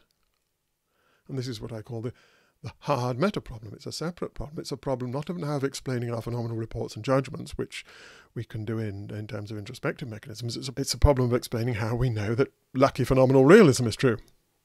How we know that there really are, how we know that phenomenal consciousness exists, despite the fact that introspection doesn't give us any reason to believe that it exists. And that's the paper where I introduce this the hard meta problem. Okay, so what can the realist say here? I think the realist has got to reply that we have a distinct kind of awareness of our phenomenal properties, of our phenomenal consciousness, that's separate from introspection. There's introspection. Maybe introspection can tell us something about our mental processes, considered as brain processes. You can tell us perhaps about our beliefs and desires and maybe our emotions and things like that. But when it comes to the phenomenal properties of our mental states, we have a distinct kind of awareness, an awareness that is separate from introspection. We might call it a sixth sense for consciousness. Imagine what the UFO realist might say, confronted with the debunking argument for UFOs. They might say, suppose they subscribe to the lucky UFO realism view. They say that, yes, it's true that what I actually observed that night was just a strange cloud formation, and that's what caused my belief that I'd seen a UFO. But all the same, there was a UFO there, and it was hiding behind the cloud, and it actually produced the cloud and caused the cloud to appear so it could hide behind it. And we say to the person, well, how do you know that? What makes you so sure of that? After all, you've just admitted that all you saw was a cloud, and that it was a cloud that caused you to believe you'd seen a UFO. And the UFO person replies, well, I've got a sixth sense for UFOs. I know it was only a cloud that I saw, and it was a cloud that caused me to believe I'd seen a UFO, but I've just got this sense that there really was a UFO there all the same. And so it's going to have to be a bit like that with phenomenal consciousness. The phenomenal realist is going to have to say, well, I know that my beliefs about phenomenal consciousness, my belief that I'm experiencing phenomenal pain, say, is produced by these mechanisms in the brain, okay, which aren't actually sensitive to phenomenal consciousness. But nonetheless, I know that phenomenal consciousness exists, that phenomenal pain is real. I can tell that in some other way. I've got some further sense for my own phenomenal states that's separate from introspection, or that supplements introspection, a sixth sense for consciousness. And indeed, many phenomenal realists accept this, accept that we have a distinct way of access, a distinct mode of access to our phenomenal properties that is quite different from the psychological mechanisms of introspection. They accept that we have mechanisms of introspection that produce beliefs about many aspects of our minds and mental processes, and which may be unreliable. We may sometimes be mistaken about our own motivations and about the causes of our own actions. But when it comes to the phenomenal aspects of experience, the qualitative aspect, what it's like, these phenomenal properties are presented to us in quite a different way. We are directly acquainted with them. There's no mechanism involved. There's me, whatever exactly I am in this context, and my phenomenal properties, and there's no gap between us, as it were. I know them when I attend to them in a way that's immediate and that leaves no room for error if I'm attentive. So there's this special relation between me and my phenomenal properties, relation of direct acquaintance, and that's what underwrites our conviction that phenomenal consciousness is real, despite the debunking argument.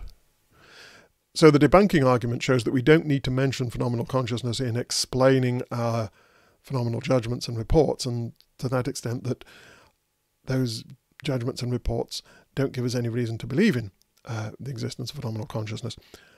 But we have a separate kind of access to phenomenal consciousness which underwrites our conviction that it exists and allows us to resist the conclusion of the debunking argument. We're directly acquainted with our phenomenal properties, and that's gives us an assurance, a conviction of their existence, which can't be undermined by the debunking argument. So, and this relation of direct acquaintance is often described as simple and primitive. What that means is, if we ask, well, what kind of relation is this? What's involved in something in a person being acquainted with their phenomenal properties? What sort of relation is it? What mechanisms are involved, or whatever? The answer is there's nothing really to say there. It's a primitive relation. People are just primitively acquainted with their phenomenal properties, with their own phenomenal properties, and there's nothing more to say. There's no further explanation to be given of what the relation is. Now, one problem for that view, I think, is, well, that doesn't sound like something that this relation here, this relation of acquaintance, like phenomenal properties themselves, doesn't seem to be something that we can really fit comfortably into a naturalistic picture of the world. It's just positing primitive relations that can't be explained it seems a rather ad hoc move. We say, well, we know about these features of the world, and we just know about them, and it's just a primitive feature of reality that subjects know about their own phenomenal properties, and we can't explain it, and so on. And again, that just seems to be putting a stop to any kind of explanation there. And it seems to be something that it seems almost magical. So that's I think a problem for this. How can it be fitted? How can we make sense of this within a scientific framework? Another problem, I think, and perhaps this is an even more serious problem, is who or what exactly is supposed to be the subject of this acquaintance relation. I spoke of me being acquainted with my phenomenal properties, but what exactly am I in this account? This is actually quite a troubling question, I think, for phenomenal realists. And let me just spell that out a little bit. So here's the picture. We have, again, phenomenal reports and judgments fully explained by introspective process in the brain. We have phenomenal consciousness that correlates with and realizes those introspective processes and the states that they target. And then we have a subject of a self, who is acquainted with their own phenomenal consciousness. And that where acquaintance here is this simple primitive relation. And what is the subject? Who or what is the subject? I'll suggest three possible answers here. One is, well, it's just the brain. Somehow the brain itself is acquainted with these phenomenal properties. So the brain here, considered as a complex cognitive system, a system for processing information and generating reactions. That's the hugely complex information processing and control system described by cognitive science, and somehow that system is acquainted with phenomenal with the phenomenal properties that are associated with its own states. Okay, so we have the brain doing its stuff, its information processing with perception and introspection and so on. Some of those states are correlated with phenomenally conscious states, and somehow the brain is immediately acquainted with those phenomenally conscious states. Now, the question here, I think, is, well, how could that happen? How could all that immense functional complexity interface with simple phenomenal properties? How do you get that immensely complicated information processing and control system to interface in this direct, unmediated way with simple phenomenal properties?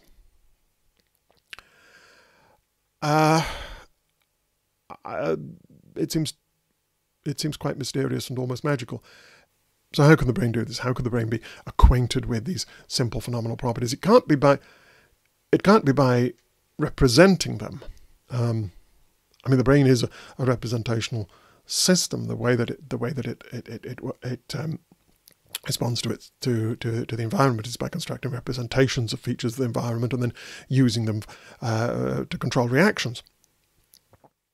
But that can't be how it interfaces with phenomenal consciousness, since representation is not a simple primitive relation, as acquaintance is supposed to be. Representation it involves physical symbols that are sensitive to states of the world and have certain causal effects on the rest of the system. That's not a simple relation. It's a relation that that is mediated, and it's a relation that can go wrong, that can misfire. Where there's representation, there can be misrepresentation. So this doesn't seem a very attractive option. Again, this recalls the discussion of nomological danglers earlier. It's a question about the relation between the highly complex activity and physical activity in the brain and these simple phenomenal properties, non-physical phenomenal properties. Though here the question is how the brain could know them, could know these properties, could have access to these properties, and moreover how any access it had could have physical effects if the phenomenal properties themselves are non-physical. Again, this would seem to threaten the causal closure of the physical. Okay, so I don't think that option is very elegant or attractive. Maybe there are some ways of making it work. The philosopher Sam Coleman has some ideas here, but it certainly looks a problematic picture, I think. Okay, so another option for the subject is that it's an immaterial soul. So we're back to something like Cartesian dualism. And it has a sort of elegance to it. If phenomenal properties are simple primitive properties and acquaintance is a simple primitive relation, then maybe the subject that's aware of its phenomenal properties should also be a simple primitive thing, a soul. And actually, this might be the best way of underwriting this this kind of phenomenal realism. But it is a very radical option, and of course it's wholly unexplanatory. It doesn't. Once we brought the soul into the picture, we brought in something that's quite beyond scientific explanation, and we can theorize about it and construct metaphysical theories of it, but really we've now taken consciousness, I think, right out of the realm of science. Well, I for one, I'm reluctant to do that, at least at this stage. Okay, so let's look now at a third option. This is somewhat similar to the first one in that the brain is the subject. But the idea here is rather different. It's not that we're not thinking of the brain as a complex cognitive system that is somehow interfacing with distinct phenomenal properties. It's that the phenomenal properties are the intrinsic nature of the brain itself, considered simply as a physical object. So the idea is that some physical objects have an intrinsic nature that is phenomenal. It's intrinsically like something to be that physical object, and maybe this phenomenal nature is the basis of all the physical characteristics of the object, all the physical properties of the object. I've called this intrinsic subjectivity. So the idea is there isn't the brain and the phenomenal properties distinct from it. It's that the brain is intrinsically a phenomenal thing. So this is a sort of view that that goes along naturally with panpsychism. So the panpsychist thinks of fundamental physical particles as having an intrinsic phenomenal nature that grounds the properties described by physics. And the idea is that when you put these particles together in a complex enough way, the structure created comes to have an intrinsic phenomenal nature, which is inherited or created from the combination of the intrinsic phenomenal natures of its components. So in this view, you don't need any interface between the brain and its phenomenal properties. The acquaintance here is just a relation between an object and its own intrinsic nature. It's just what it is itself. Now,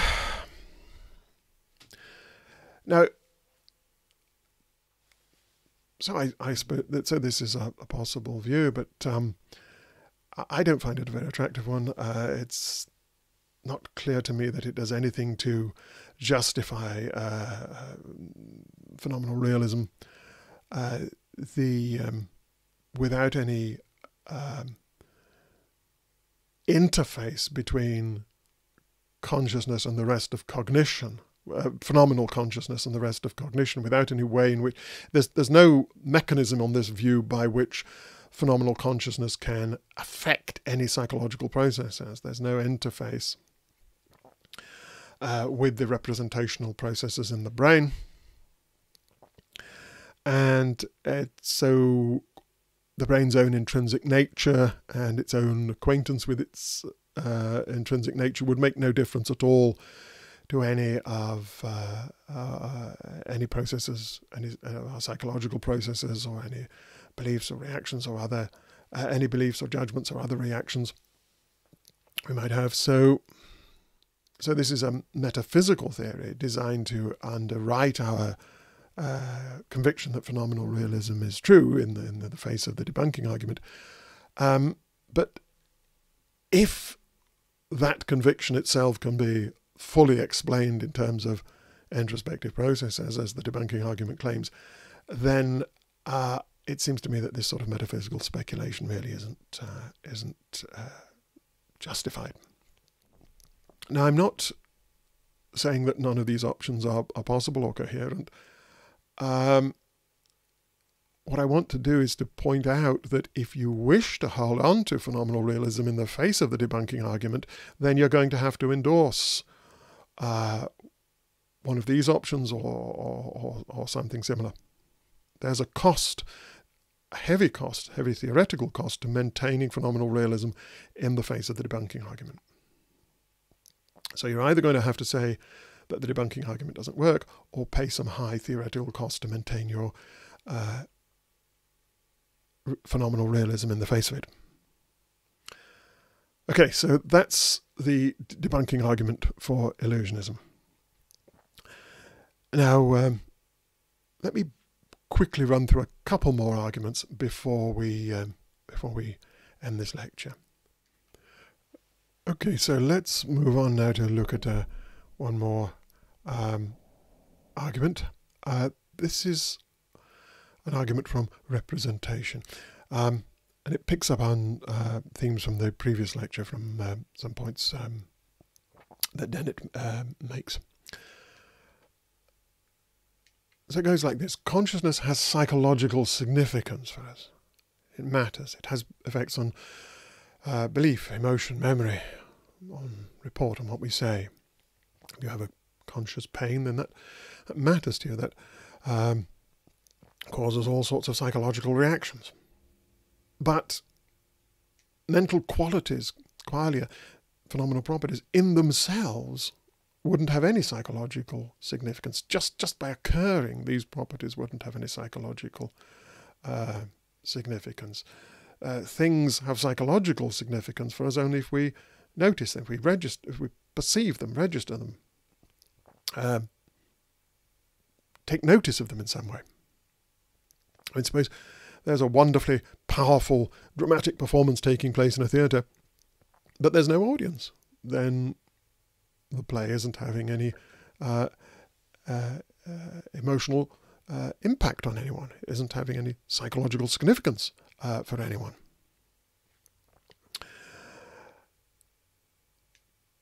So if there is a qualia show in the mind, it will have no psychological effects unless there's some inner observer watching the show and reacting to it. And this, of course, is Dennett's hard question. Once sensory information has been presented to consciousness and presented as a qualia show, what happens then? What effects does the show have on the subject's psychological state? Now, the way the brain notices things is by representing them, by forming mental representations that are sensitive to the presence of whatever feature it is that is being noticed, and then by using that representation to control reactions of various kinds. So it's a reasonable. So it's reasonable to add in this premise here. We must mentally represent a property, or our brain must mentally represent it, in order for it to have any psychological significance for us. Okay. So if there were qualia, if there were these mental qualities, then we'd have to mentally represent them in order for them to have any psychological significance for us. Let me try to spell that point out with a little thought experiment involving what I call representational zombies. Here's a rather gruesome image, I think from Thomas Rowlandson, of an operation in the days before anaesthetic. Now here's the thought experiment, the intuition pump I want you to imagine. Suppose you're going to have an operation and you're given the choice of 2 different anaesthetic pills you can take. Now, the first pill, pill A, will take away all your pain qualia. There'll be no pain qualia at all. But all your pain reactions will stay the same. The pill won't affect those.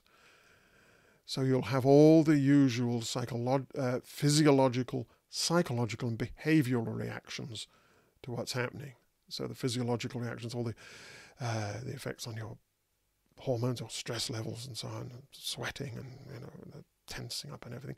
All the psychological reactions, you will believe that something terrible is happening to you, or desperately want it to stop. You'll have all the emotional reactions associated with this kind of trauma.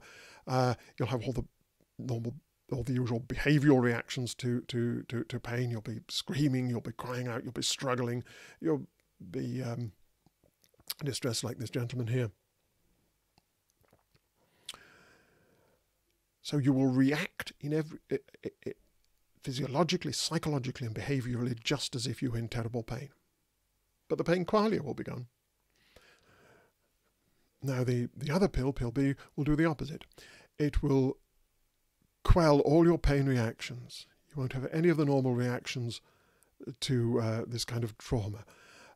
You won't have any of the physiological reactions. You won't be sweating and stressed up and tense and so on. You won't have any of the psychological reactions associated with pain. You won't believe that something bad is happening. You won't want what's happening to stop.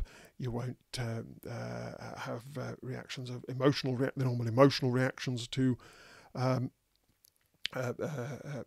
pain. You won't have any memories of anything bad happening to you. None of those. You won't have any behavioural reactions either. You will just sit perfectly calm. You won't be crying out. You won't be saying this is dreadful. None of that. You will just be sitting there quite calmly. You won't be having any bad thoughts. You won't be showing any signs at all of distress. However, all your pain qualia will be left intact. And the way this pill does it is by preventing you forming any mental representations of your qualia. So the show is being presented in the Cartesian theatre, let us assume, but there's no one watching. The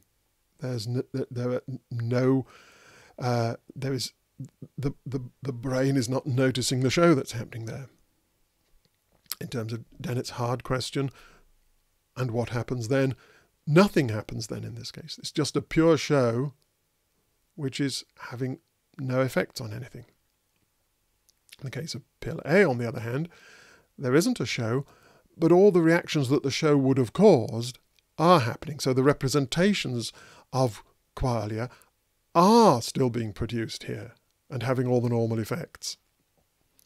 They're misrepresentations because there isn't a qualia show, but they're having all the normal effects that the qualia show would have had.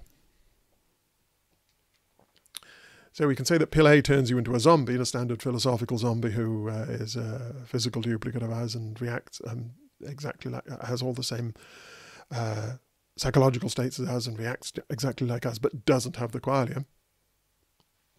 And pill B turns you into what I call a representational zombie, a creature that does have the qualia but doesn't have any representations of them and accordingly doesn't have any of the reactions that we should expect them to cause. Now, which pill would you take? Undoubtedly, the surgeon would prefer you to take pill B because you'll be a much more tractable patient, because you'll be a much calmer and more tractable subject for him to work on. What about you? If you think that qualia matter in themselves, apart from any psychological effects they have, then I guess you should take pill A. But if you think that it's the effects that matter, then you should go for pill B. And the intuition that I'm trying to pump here is that pill B would be the better one. And that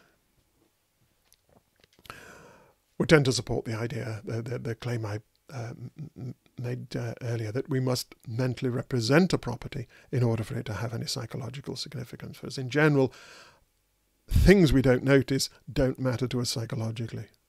Qualia we didn't notice wouldn't matter to us psychologically.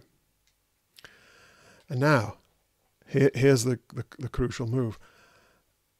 If it's the representations that are doing the real work in making pain matter, why does it matter whether they're correct representations? Non-veridical representations of qualia, of pain qualia, would have all the same psychological effects as veridical ones. It doesn't matter whether there's a show there. What matters is that there are representations of a show there.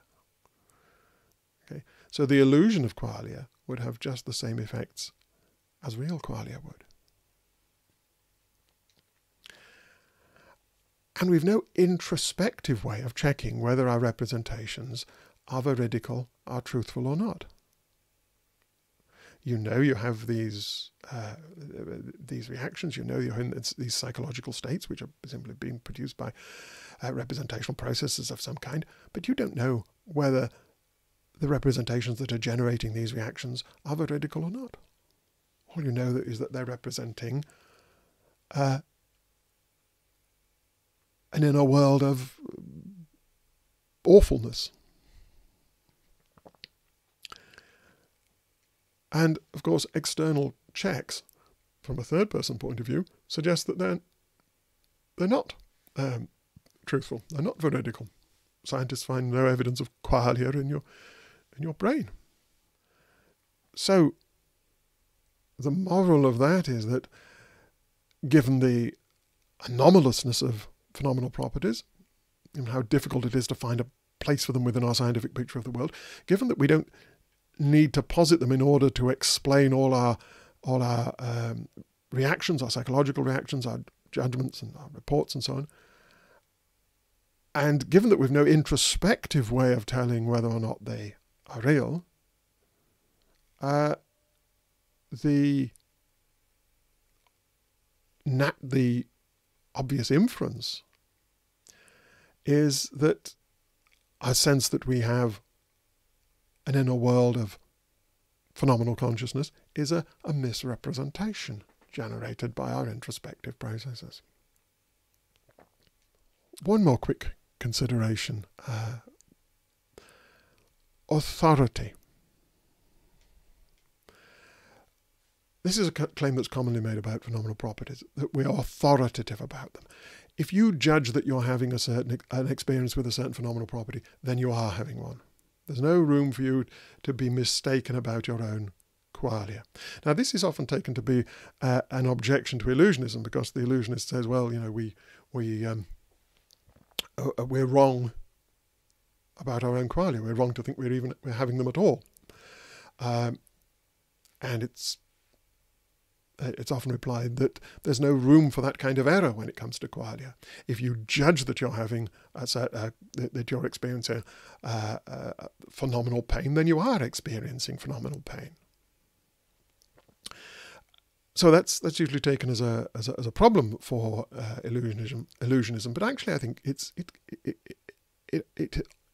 from a certain perspective, it offers support for illusionism in this way.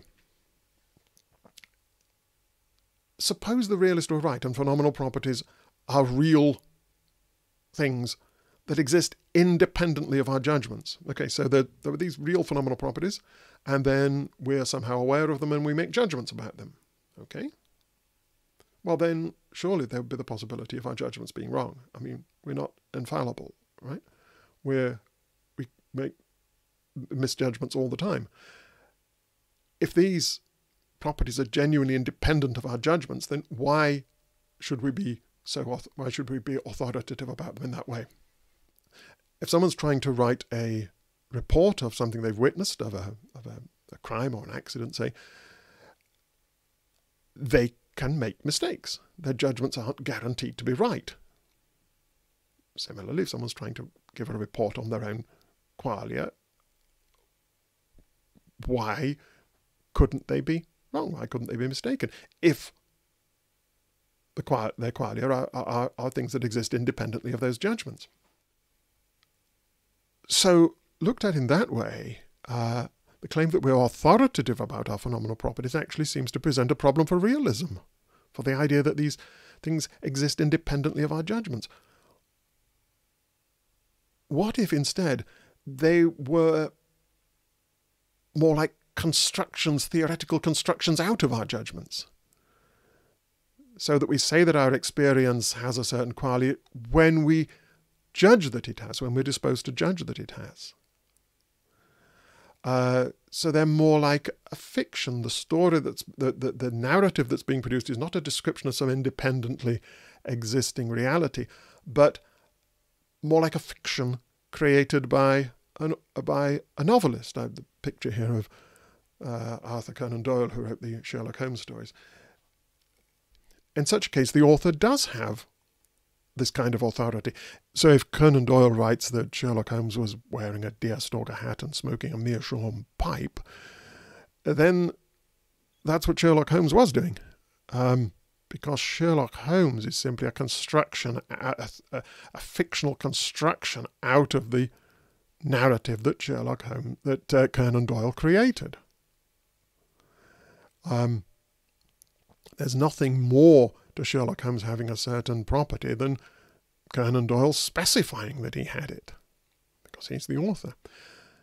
And maybe our reports about our inner lives are also a kind of story, a kind of fiction that we're telling. And qualia and what it is, likenesses and so on, are characters in this story, in this fiction. Now, if that was so, and so for it to be the case that I have a certain, that I'm acquainted with a certain quality, it's enough that I sincerely report that I am, that I include it in my narrative, in my story. That explains the authority. It's like the authority that an author has over his fictions. Now, it's important to stress that in likening these phenomenal reports to fictions, I'm not suggesting that they're deliberate fictions, things that we just make up at will, like a novelist does. No, these reports are produced by introspective mechanisms that are tracking real internal processes in our brains, representational perceptual processes and the reactions that these perceptual processes generate. It's just that we cast these reports, we find it natural to cast these reports in terms of a private inner world of mental qualities, a world of qualia, phenomenal properties, phenomenal consciousness. And to that extent, these reports are fictional. They're cast in a fictional language. And qualia are characters in this theoretical fiction that we create. So, on that way of looking at it, our authority about our phenomenal states is actually a reason for preferring illusionism to realism, because it explains the nature of our authority about our own qualia. As I put it there, if all there is to having a certain phenomenal property is judging that you have it, sincerely reporting to yourself or to others that you have it, then you're authoritative about your phenomenal properties. Just as if all there is to Sherlock Holmes wearing a deerstalker hat is Conan Doyle saying that he does, then Conan Doyle is authoritative about whether or not Sherlock Holmes is wearing a deerstalker hat. So then this is just to say that phenomenal properties are merely intentional objects, that they exist only as the objects of our beliefs and judgments and reports, just as illusionism claims, exactly as Sherlock Holmes exists only as the object of the thoughts we entertain while reading Conan Doyle's novels. Okay, so we're coming to the end now, and One final consideration, progressiveness. There's an awful lot of work being done on consciousness from a variety of perspectives, metaphysical perspectives, scientific perspectives, and so on. One of the problems, I think, for a lot of this work is that it isn't progressive in the sense that it doesn't produce a research, that it doesn't generate research programs that are going to be productive, that are going to yield testable hypotheses. In this area, I think illusionism scores much better. It supports a progressive research program. First of all, it offers a clear explanatory target. The heterophenomenology, or reports about our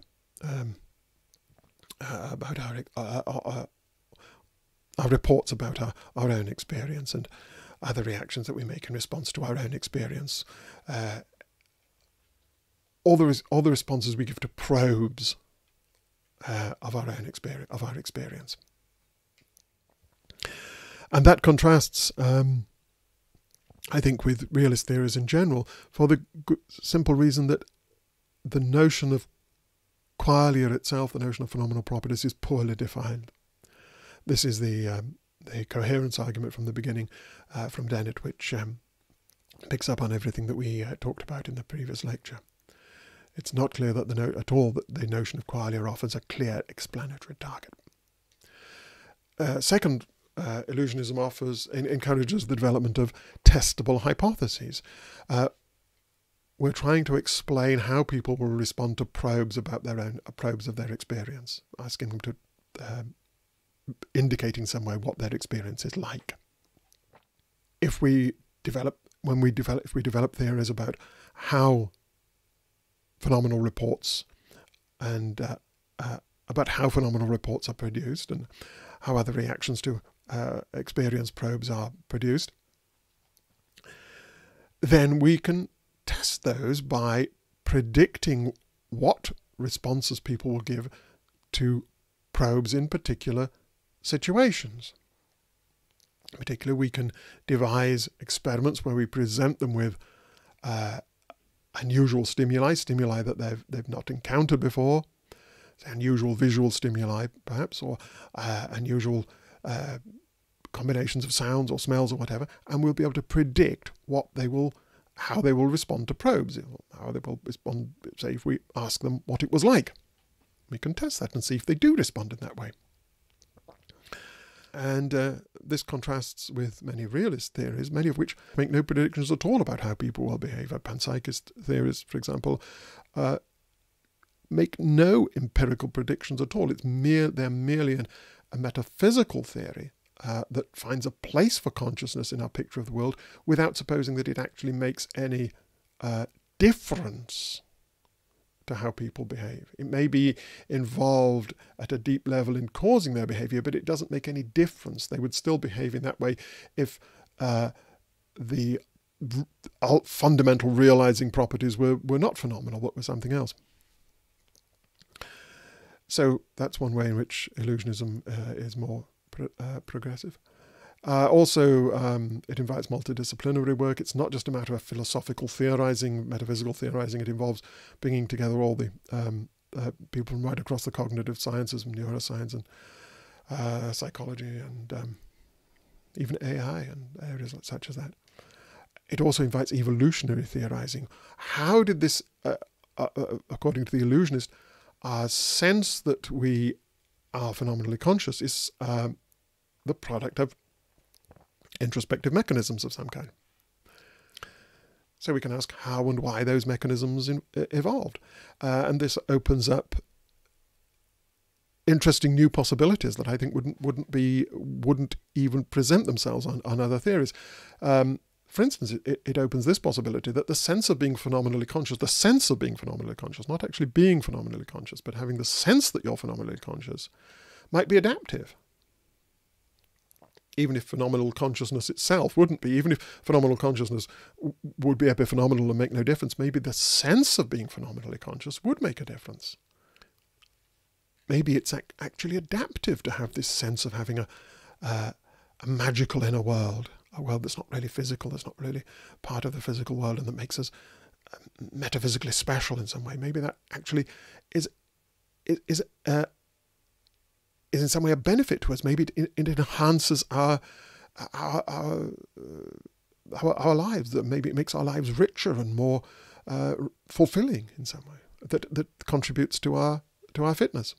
And indeed, this view has been argued for by the psychologist Nicholas Humphrey in his 2011 book Soul Dust, a book that I recommend strongly. So I think there are lots of positive aspects, progressive aspects to the illusionist program that I think are not features of realist theories. And what this leaves us with an illusionist program that is certainly challenging. It's not going to be an easy task to explain consciousness, even from an illusionist perspective. But it's not going to be an impossibly hard task. The problem with realist theories of consciousness is not simply that they're trying to address a hard problem, but they're trying to address one that is, from the point of view of third-person science, at least impossible, that can only be dealt with really by philosophical theorizing. It doesn't lend itself to this sort of progressive, multidisciplinary empirical research program. And again, I think that's another reason for preferring illusionism. So there are a bunch of considerations in support of illusionism. I don't think any of them is a knockdown one, but put them all together, I think there's quite a strong case there for at least for taking illusionism seriously, and perhaps for treating it, as Daniel Dennett says, as the default theory of consciousness. Not the only one, it's not the only possible option, but maybe it's the one we should try first and see how far we can get with that before we move to realist theories and with all the problems they bring with them. Okay, so that's the end of this lecture. Next time we're going to look at some objections and replies. On first hearing about illusionism, many people's reaction is simply that you cannot be serious, as some tennis players are inclined to say to the line judge. It's incomprehension and outrage is a common response, and this attitude is backed up with a number of objections, many of which are felt to be very powerful. So next time I will look at some of these objections and reply to them and try to convince you that these objections are not as powerful as you might think, and that we really can be serious about illusionism. Okay, so thank you very much for listening, and I'll see you next time.